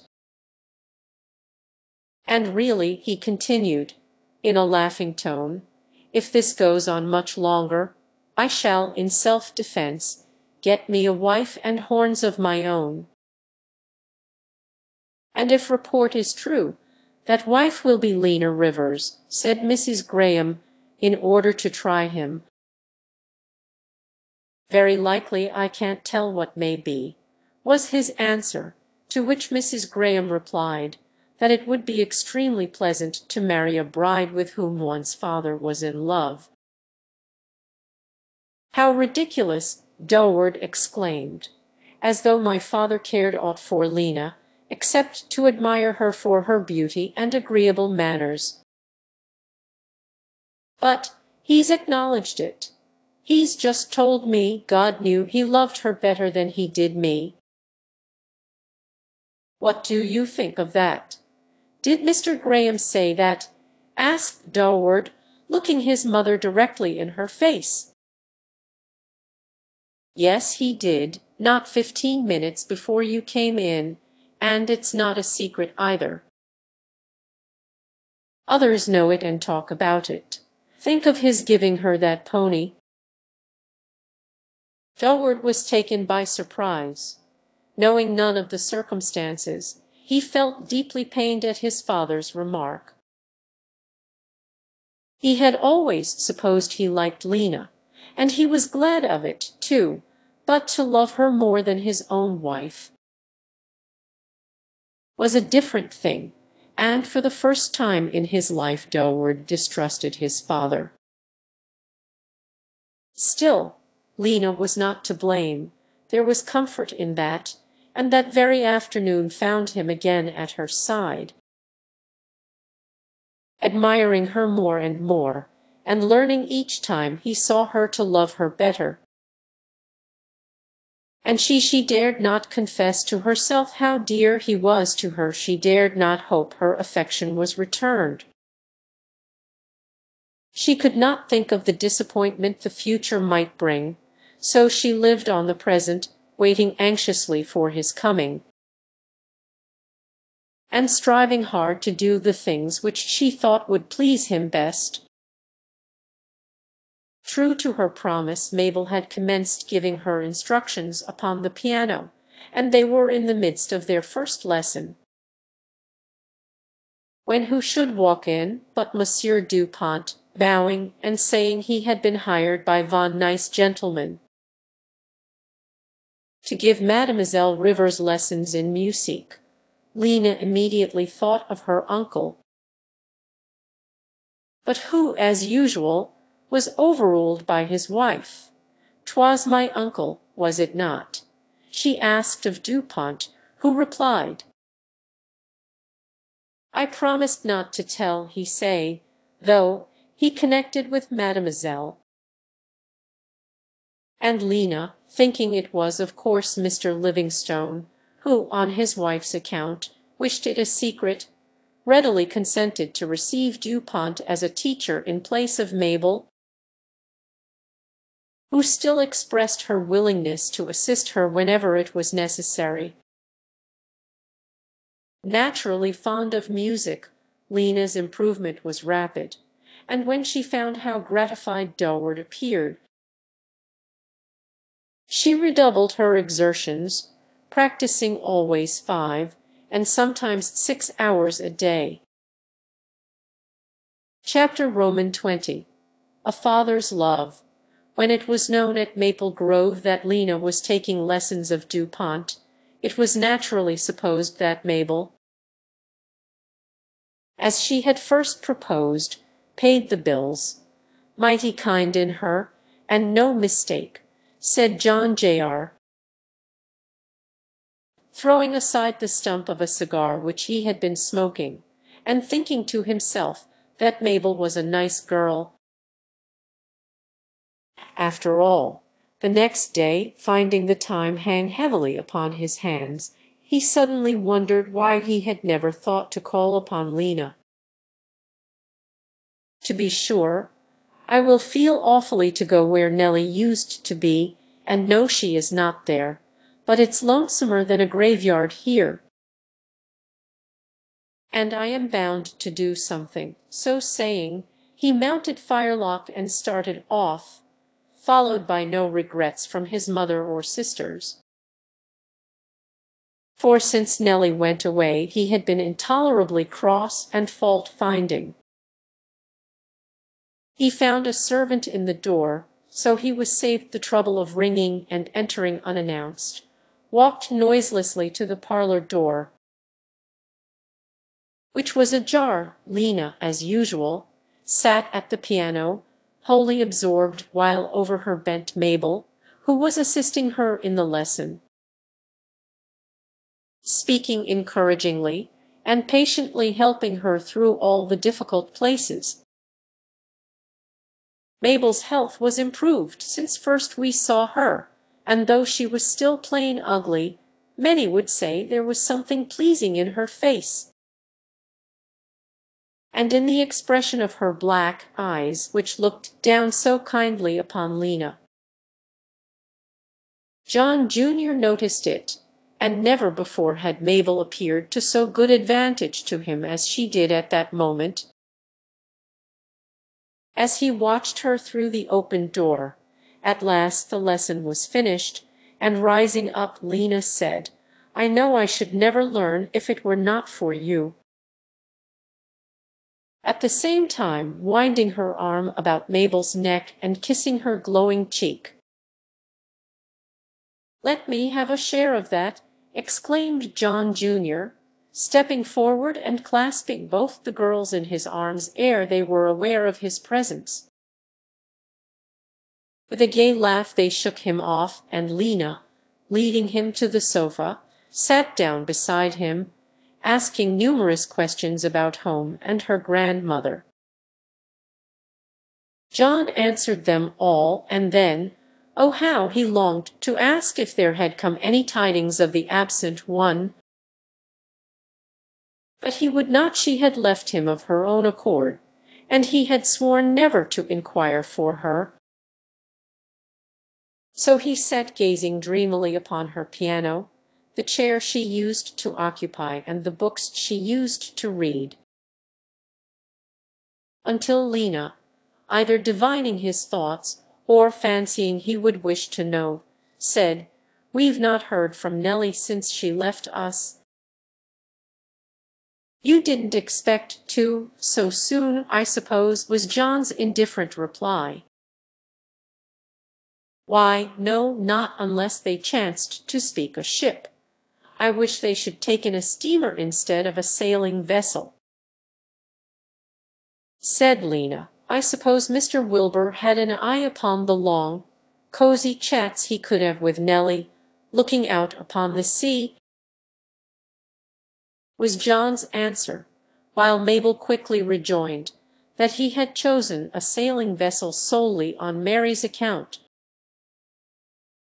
In the midst of their conversation, the door-bell rang, and a moment after, Durward was ushered into the parlor.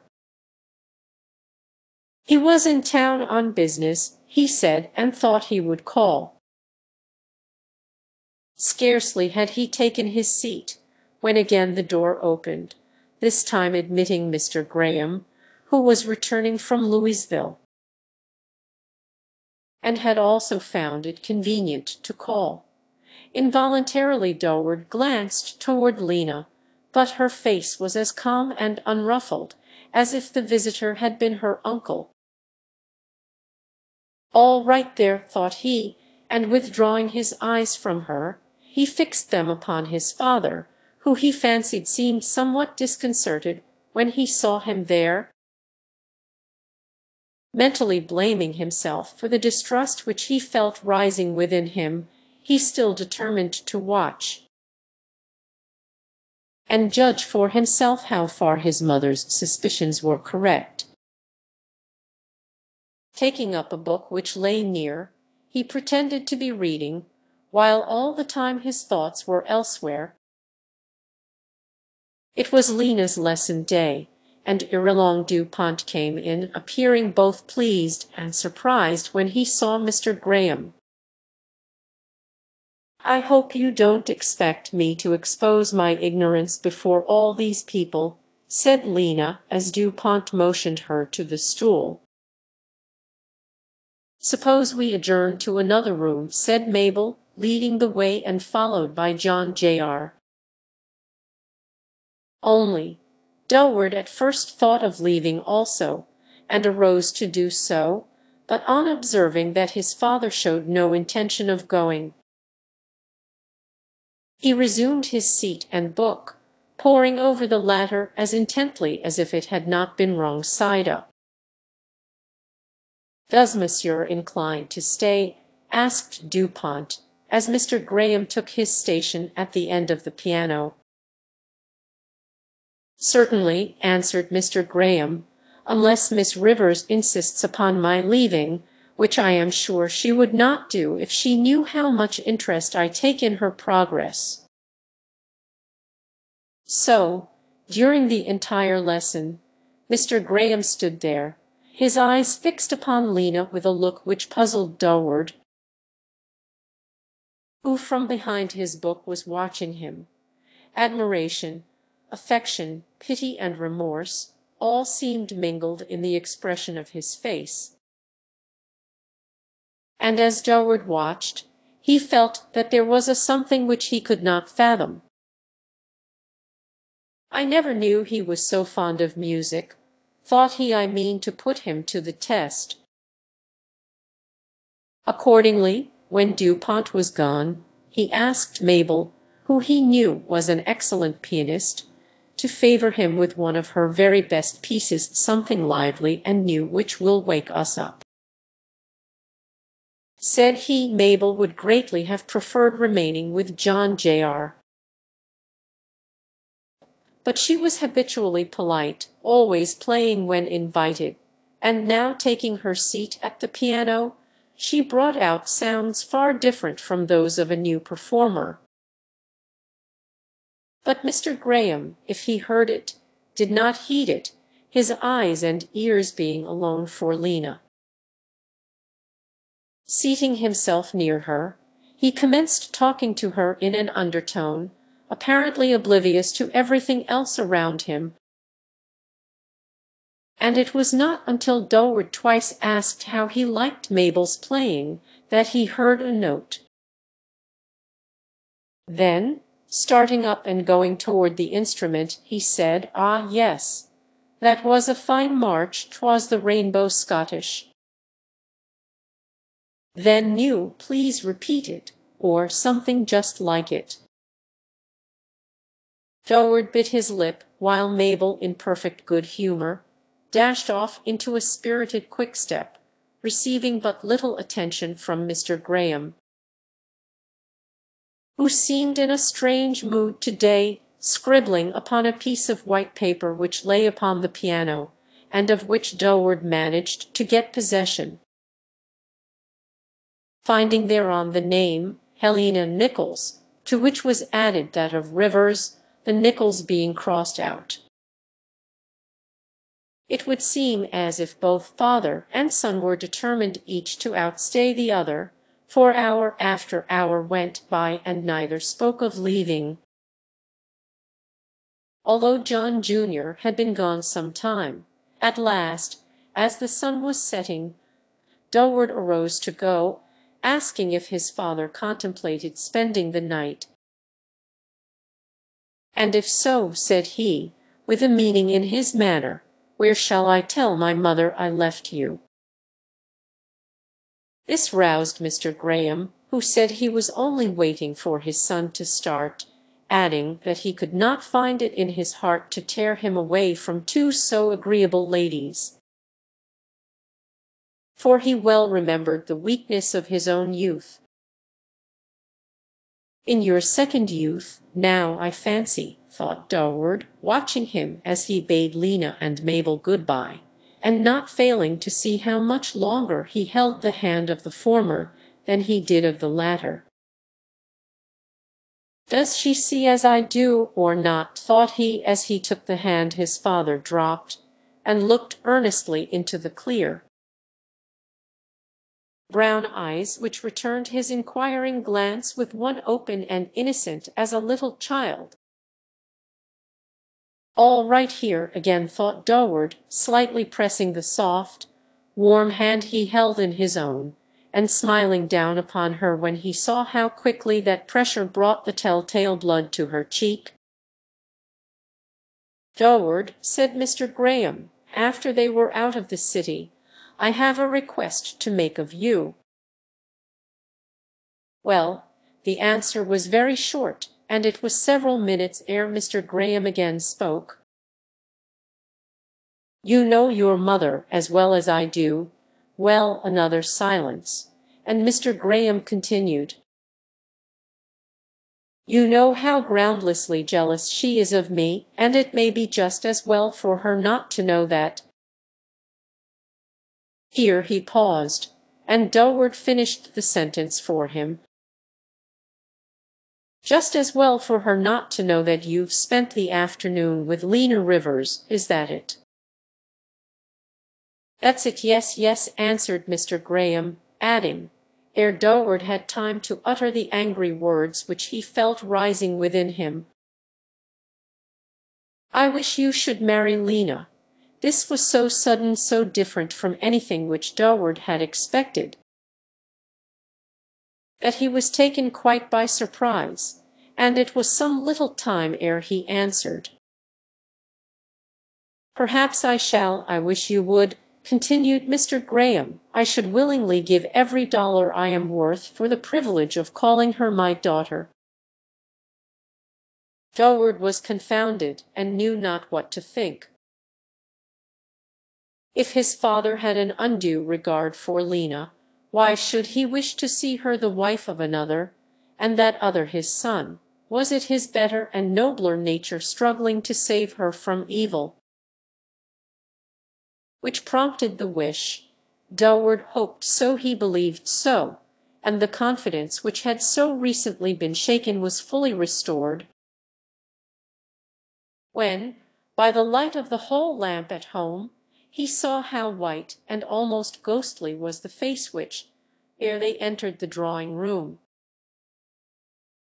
turned imploringly upon him, asking him to be careful. Mrs. Graham had been in a fit of the sulks ever since the morning of Mrs. Livingstone's call, and now, though she had not seen her husband for several days, she merely held out her hand, turning her head, meantime, and replying to his questions in a low, quiet kind of a much-injured woman way, as provoking as it was uncalled for. Father's suggestion was a good one, thought Dorward, when he had retired to rest. Lena is too beautiful to be alone in the world. I will propose to her at once, and she will thus be out of danger. But what should he do with her? Should he bring her there to Woodlawn, where scarcely a day passed without some domestic storm? No. His home should be full of sunlight, of music and flowers, where no angry word or darkening frown could ever find entrance. And thus dreaming of a blissful future, when Lena should be his bride, he fell asleep. Chapter Roman 21. Joel Slocum. In this chapter it may not be out of place to introduce an individual who, though not a very important personage, is still in some degree connected with our story. On the night when Dorward and his father were riding home from Frankfort, the family at Maple Grove, with the exception of Grandma, were as usual assembled in the parlor. John Jr. had returned, and purposely telling his mother and Carrie, whom he had left with Lena, had succeeded in putting them both into an uncomfortable humor, the latter secretly lamenting the mistake which she had committed in suffering Lena to stay with Mabel. But it could not be remedied now. There was no good reason for calling her home, and the lady broke at least 3 cambric needles, in her vigorous jerks, at the handkerchief she was hemming. A heavy tread upon the piazza, a loud ring of the bell, and Carrie straightened up, thinking it might possibly be Dorward, who had called on his way home, but the voice was strange, and rather impatiently she waited. "Does Mr. John Livingstone live here?" asked the stranger of the negro who answered the summons. "Yes, sir," answered the servant, eyeing the newcomer askance. "And is old Miss Nichols and Heleny to home?" The negro grinned, answering in the affirmative, and asking the young man to walk in. "Wall, guess I will," said he, advancing a few steps toward the parlor door. Then suddenly halting, he added more to himself than to the negro, "Darned if I don't go the whole figure." and send in my card as they do to Boston." So saying, he drew from his pocket an embossed card, and bending his knee for a table, he wrote with sundry nourishes, "Mr. Joel Slocum, Esq., Slocumville, Massachusetts.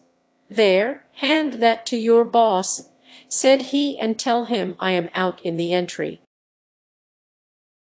At the same time he stepped before the hat stand, rubbing up his oily hair, and thinking Mr. Joel Slocum would make an impression anywhere. "Who is it, Ben?" whispered Carrie. "Dunno, miss," said the negro, passing the card to his master, and waiting in silence for his orders.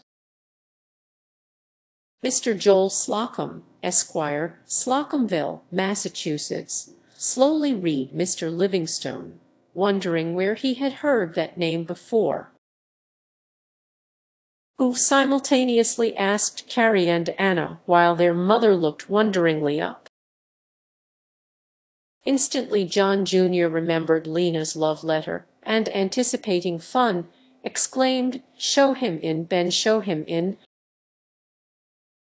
While Ben is showing him in, we will introduce him more fully to our readers, promising that the picture is not overdrawn, but such as we saw it in our native state. Joel belonged to that extreme class of Yankees with which we sometimes, though not often, meet. Brought up among the New England mountains, he was almost wholly ignorant of what really belonged to good manners, fancying that he knew everything, and sneering at those of his acquaintance who, being of a more quiet turn of mind, were content to settle down in the home of their fathers, caring little or nothing for the world without. But as for him, he was bound, he said, to see the elephant, and if his brothers were green enough to stay tied to their mother's apron strings, they might do it, but he wouldn't. No, sir, he was going to make something of himself. To effect this, about 2 years before the time of which we are speaking, he went to Boston to learn the art of daguerreotype-taking, in which he really did seem to excel, returning home with some money, a great deal of vanity, and a strong propensity to boast of what he had seen. Recollections of Lena, his early, and, as he sentimentally expressed it, his undying, all-enduring love, still haunted him, and at last he determined upon a tour to Kentucky, purchasing for the occasion a rather fantastic suit, consisting of greenish pants, blue coat, red vest, and yellow neck handkerchief.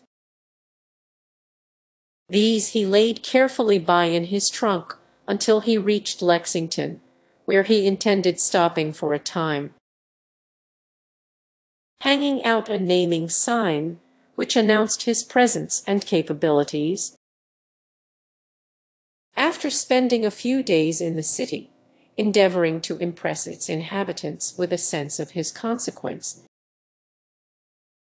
and mentally styling them all know-nothings, because they did not seem to be more affected, he one afternoon donned his best suit and started for Mr. Livingstone's, thinking he should create a sensation there, for wasn't he as good as anybody? Didn't he learn his trade in Boston, the very center and source of all the isms of the day, and ought not Mr. Livingstone to feel proud of such a guest? And wouldn't Lena stare when she saw him so much improved from what he was when they picked checkerberries together? With this comfortable opinion of himself, it is not at all probable that he felt any misgivings when Ben ushered him at once into the presence of Mr. Livingstone's family, who stared at him in unfeigned astonishment. Nothing daunted, he went through with the 5 changes of a bow. which he had learned at a dancing school, bringing himself up finally in front of Mr. Livingstone, and exclaiming, "How d'ye do, Mr. Livingstone? I suppose it comes more natural to say Cousin John. I've heard Miss Nichols and Aunt Nancy talk of you since I was knee-high. And seems as how you must be related. How is the old lady and Heleny, too? I don't see 'em here, though I thought at first this might be her," nodding to Anna. Mr. Livingstone was confounded, while his wife had strong intentions of ordering the intruder from the room. But John Jr. had no such idea. He liked the fun, and now coming forward, "Allow me the pleasure of presenting you to my mother and sisters," at the same time ringing the bell. He ordered a servant to go for his grandmother.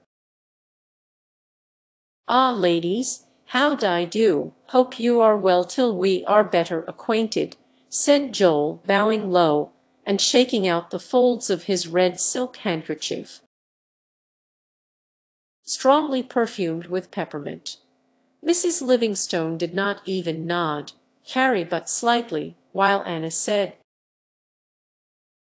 "Good evening, Mr. Slocum." Quickly observing Mrs. Livingstone's silence, Joel turned to John Jr., saying, "Don't believe she heard you deaf, mebbe." John Jr. nodded, and at that moment Grandma appeared, in a great flurry to know who wanted to see her. Instantly seizing her hand, Joel exclaimed, "Now, Aunt Martha, if this ain't good for sore eyes." "How do you do?" Pretty well," she returned, "but you've got the better of me, for I don't know more'n the dead who you be."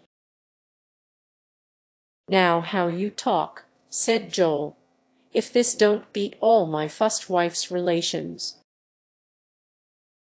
Why, I should have known you if I should met you in a porridge pot." "Hut, then, I s'pose I've altered for the better since I see you. Don't you remember Joel Slocum, that used to have kind of a snickerin' notion after Heleny?" "Why, I guess I do," answered Grandma, again seizing his hand. "Where did you come from, and why didn't your Aunt Nancy come with you?" "Tilda, this is Nancy Scavendike's sister's boy, Caroline and Annie. This is Joel, you've heard tell of him." "I've been introduced, thank you," said Joel, taking a seat near Carrie, who haughtily gathered up the ample folds of her dress, lest it should be polluted. "Bashful critter, but she will get over it by the time she's seen as much of the world as I have," soliloquized Joel, at the same time thinking to make some advances. He hitched a little nearer, and taking hold of a strip of embroidery on which she was engaged, he said, "Now do tell, if they've got to work in with floss way down here. Waste of time, I tell 'em. This mackin' holes for the sake of sewin' 'em up. But, law," he added, as he saw the deepening scowl on Carrie's face, "women may jest as well by putterin' about that as anything else. For their time ain't nothin' more'n an old settin' hens." This speech called forth the first loud roar in which John Jr. had indulged since Nellie went away, and now settling back in his chair, he gave vent to his feelings in peals of laughter, in which Joel also joined, thinking he should said something smart. When at last he should finished laughing, he thought again of Lena, and turning to Mrs. Livingstone, asked where she was, raising his voice to a high key on account of her supposed deafness. "Did you speak to me?" asked the lady, with a look which she meant should annihilate him, and in a still louder tone Joel repeated his question, asking Anna, aside, if her mother had ever tried McAllister's all-healing ointment for her deafness, saying it had nigh cured his grandmother when she was several years older than Mrs. Livingstone. "Much obliged for your prescription, which, fortunately, I do not need," said Mrs. Livingstone, angrily, while Joel thought how strange it was that deaf people would always hear in the wrong time. "Mother don't seem inclined to answer your question concerning Lena," said John Jr. "So I will do it for her. She is in Frankfort, taking music lessons." "You used to know her, I believe." "Lud, yes, I chased her once with a street snake, and if she didn't put her through, then I am no judge. Takin' music lessons is she. I should give a fourpence to hear her play." "Are you fond of music?" asked John Jr. in hopes of what followed. "Wall, I wouldn't wonder much if I was," answered Joel, taking a tuning fork from his pocket and striking it upon the table. "I've kept singin' school one term, besides leadin' the Methodist choir in Slocumville, so I orto know a little somethin' about it." "Perhaps you play, and if so, we should like to hear you," continued John Jr. in spite of the deprecating glance cast upon him by Carrie. "Not such a dreadful sight," answered Joel, sauntering toward the piano and drumming a part of Auld Lang Syne. "Not such a dreadful sight, but I guess these girls do." "Come, girls, play us a jig, want you, though, cad. It won't hurt you," whispered John, but Carrie was immovable. And at last Anna, who entered more into her brother's spirit, took her seat at the instrument, asking what he would have. "Oh, give us money, Musk, hail Columby, old Zipcoon, or anything to raise a feller's ideas." Fortunately, Anna's forte lay in playing old music, which she preferred to more modern pieces, and Joel was soon beating time to the lively strains of Money Musk. "Wall, I declare," said he, when it was ended, "I don't see but what you Kentucky gals play most as well as they do to hum. I didn't s'pose many on you ever seen a pioneer. Come," turning to Carrie, "let's see what you can do. Maybe you will beat her all holler," and he offered his hand to Carrie, who rather petulantly said she must be excused. "Oh, get out," he continued. "You needn't feel so bashful, for I shan't criticize you very hard. I know how to feel for new beginners. Have you been to supper, Mr. Slocum?" asked Mr. Livingstone, pitying Carrie, and wishing to put an end to the performance. "No, I hain't, and I am hungrier than a bear," answered Joel. Whereupon Mrs. Nichols, thinking he was her guest, arose, saying she would see that he had some. When both were gone to the dining-room, Mrs. Livingstone's wrath boiled over. "That's what comes of harboring your relatives," said she, looking indignantly upon her husband, and adding that she hoped the insolent fellow did not intend staying all night. "For if he did he couldn't. Do you propose turning him into the street?" asked Mr. Livingstone, looking up from his paper. "I don't propose anything, except that he won't stay in my house, and you needn't ask him." I hardly think an invitation is necessary, for I presume he expects to stay," returned Mr. Livingstone. While John Jr. rejoined, "Of course he does, and if mother doesn't find him a room, I shall take him in with me. Besides going to Frankfort with him tomorrow." This was enough, for Mrs. Livingstone would do almost anything rather than have her son seen in the city with that specimen. Accordingly, when the hour for retiring arrived, she ordered Corinda to show him into the east chamber, a room used for her common kind of visitors, but which Joel pronounced as neat as a fiddle. The next morning he announced his intention of visiting Frankfort, proposing to Grandma that she should accompany him, and she was about making up her mind to do so, when Lena and Mabel both appeared in the yard. They had come out for a ride, they said, and finding the morning so fine, had extended their excursion as far as Maple Grove, sending their servant back to tell where they were going. With his usual assurance, Joel advanced toward Lena, greeting her tenderly, and whispering in her ear that he found she was greatly improved as well as himself. While Lena wondered in what the improvement consisted. She had formerly known him as a great, overgrown, good-natured boy, and now she saw him a conceited gawky. Still, her manner was friendly toward him, for he had come from her old home, had breathed the air of her native hills. And she well remembered how, years ago, he had with her planted and watered the flowers which he told her were still growing at her mother's grave.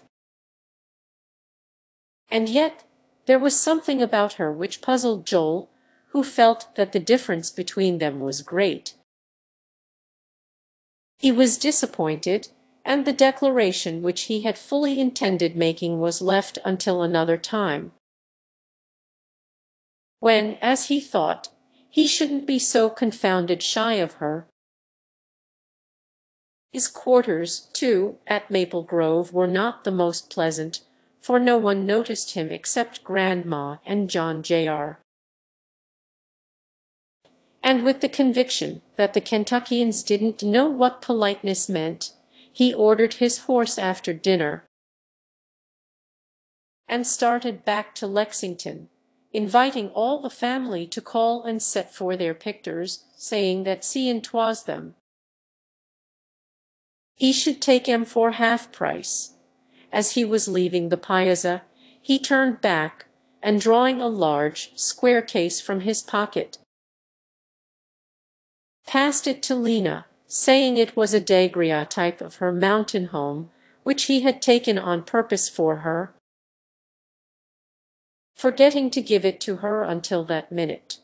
The look of joy which lighted up Lena's face made Joel almost repent of not having said to her what he intended to.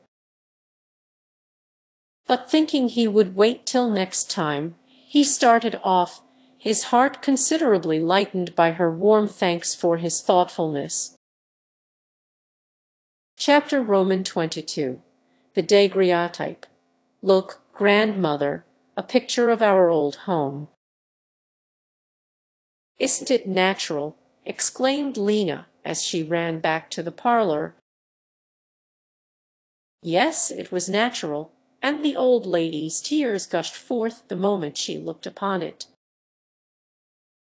There was the well, the garden, the gate partially open, the barn in the rear, now half fallen down, the curtain of the west window rolled up as it was wont to be, while on the doorstep, basking in the warm sunshine, lay a cat which Mrs. Nichols declared was hers. "John ought to see this," said she, wiping the tears from her eyes, and turning towards the door, which at that moment opened, admitting her son, together with Mr. Graham, who had accidentally called. "Look here, John," said she, calling him to her side, "do you remember this?" The deep flush which mounted to John's brow showed that he did, and his mother, passing it toward Mr. Graham, continued, "It is our old home in Massachusetts. There's the room where John and Helene both were born, and where Helene and her father died. Oh, it seems but yesterday since she died, and they carried her out of this door. And down the road there, do you see?" This question was addressed to Mr. Graham, who, whether he saw or not, made no answer, but walked to the window and looked out upon the prospect beyond, which for him had no attractions then. The sight of that daguerreotype had stirred up many bitter memories, and for some time he stood gazing vacantly through the window, and thinking who shall say of what. It would seem that the daguerreotype possessed a strong fascination for him, for after it had been duly examined and laid down, he took it in his hand, inspecting it minutely, asking where it was taken, and if it would be possible to procure a similar one. "I have a fancy for such scenes," said he, "and would like to have just such a picture. Mr. Slocum is stopping in Lexington, you say? He can take one from this, I suppose?" "I mean to see him." And with his usual good morning, he departed. 2 weeks from this time Durward again went down to Frankfort, determining, if a favorable opportunity presented itself, to offer Lena his heart and fortune. He found her alone, Mabel having gone out to spend the day. For a time they conversed together on indifferent topics, each one of which was entirely foreign from that which lay nearest Durward's heart.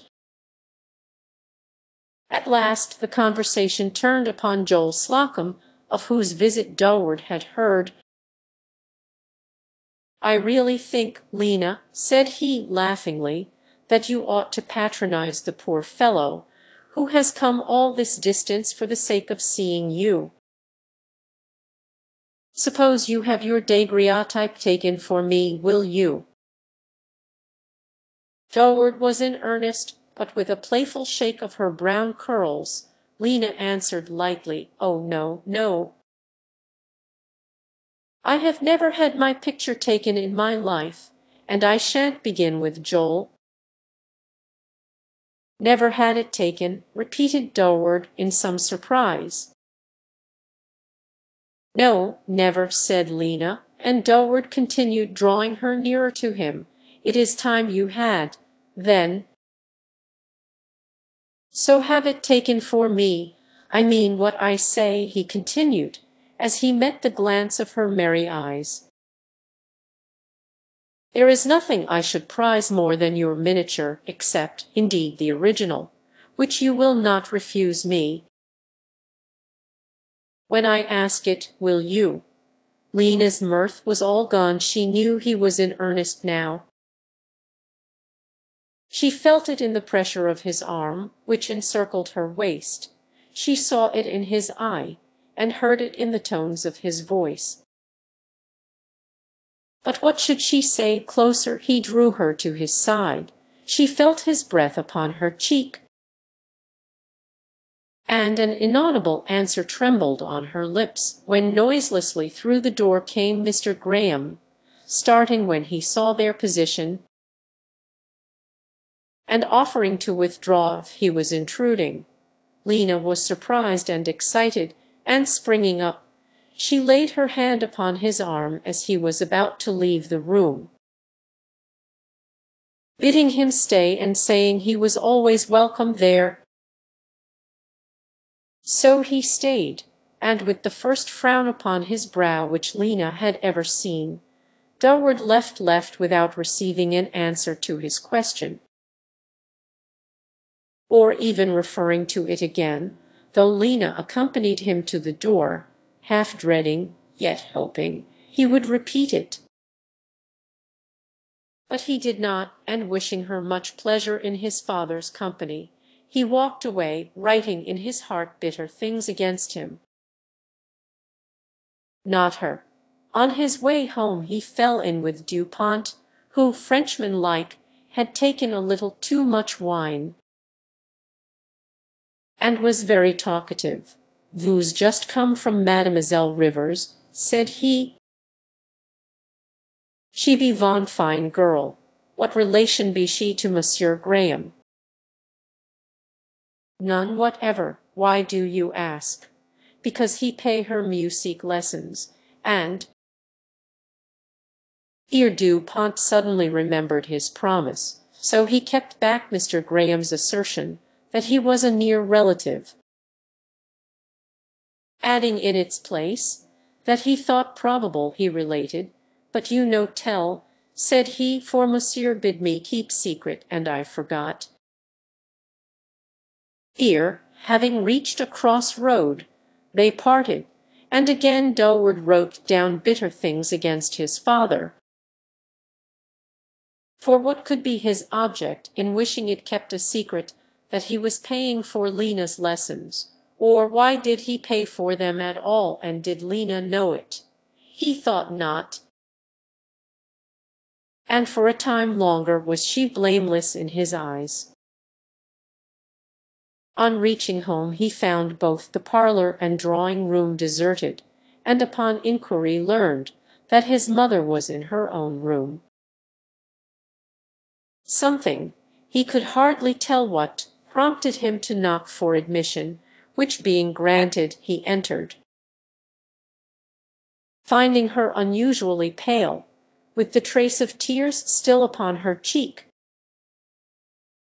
This of itself was so common an occurrence that he would hardly have observed it had not there been about her a look of unfeigned distress, which he had seldom seen before. "What's the matter, mother?" said he, advancing toward her. "What has happened to trouble you?" Without any reply, Mrs. Graham placed in his hand a richly cased daguerreotype, and laying her head upon the table, sobbed aloud. A moment Durward stood transfixed to the spot, for on opening the case, the fair, beautiful face of Lena Rivers looked smilingly out upon him. "Where did you get this, mother? How came you by it?" he asked, and she answered that in looking through her husband's private drawer, the key of which she had accidentally found in his vest pocket, and from which he recoiled as from a viper's touch. For several minutes not a word was spoken by either.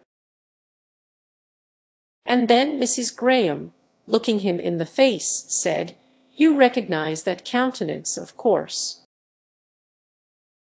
"I do," he replied, in a voice husky with emotion, for Durward was terribly moved. Twice had Lena asserted that never in her life had her daguerreotype been taken, and yet he held it in his hands.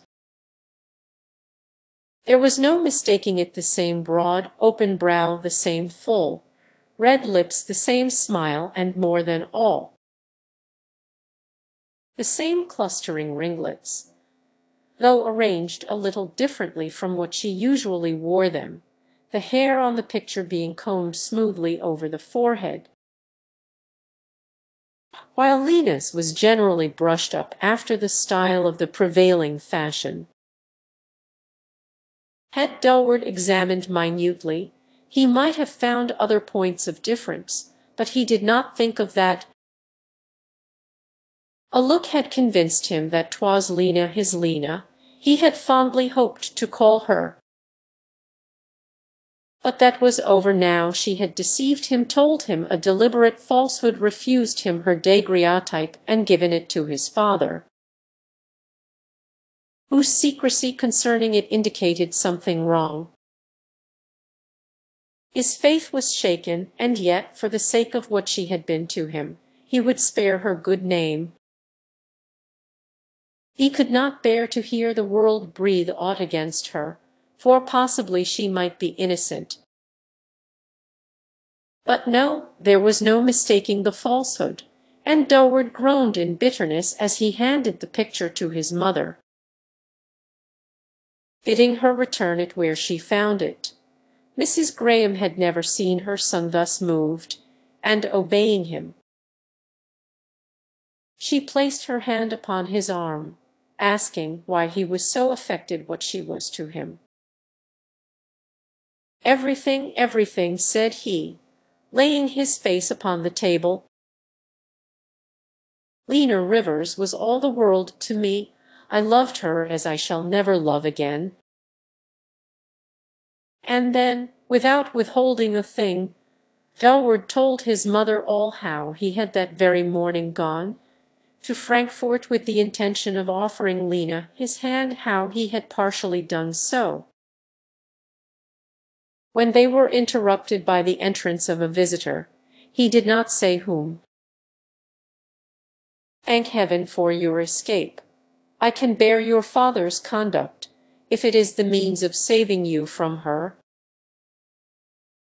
exclaimed Mrs. Graham, while her son continued, "And now, mother, I have a request to make of you, a request which you must grant.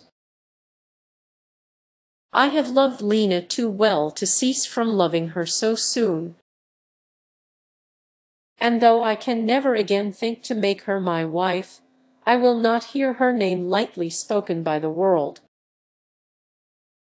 who must never know what we do. Promise me, mother, to keep secret whatever you may know against her."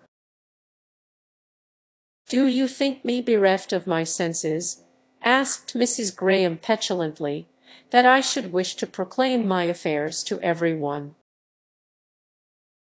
"No, no, mother," he answered, "but you are easily excited, and say things you had better not. Mrs. Livingstone bears Lena no good will, you know, and sometimes when she is speaking disparagingly of her, you may be thrown off your guard and tell what you know. This must not be. Promise me, mother, will you?" Durward was very pale, and the drops of sweat stood thickly about his mouth as he asked this of his mother, who, mentally congratulating herself upon her son's escape, promised what he asked, at the same time repeating to him all that she heard from Mrs. Livingstone concerning Lena, until Durward interrupted her with, "Stop, stop. Thanks for watching. This video book is provided by StreamBooks.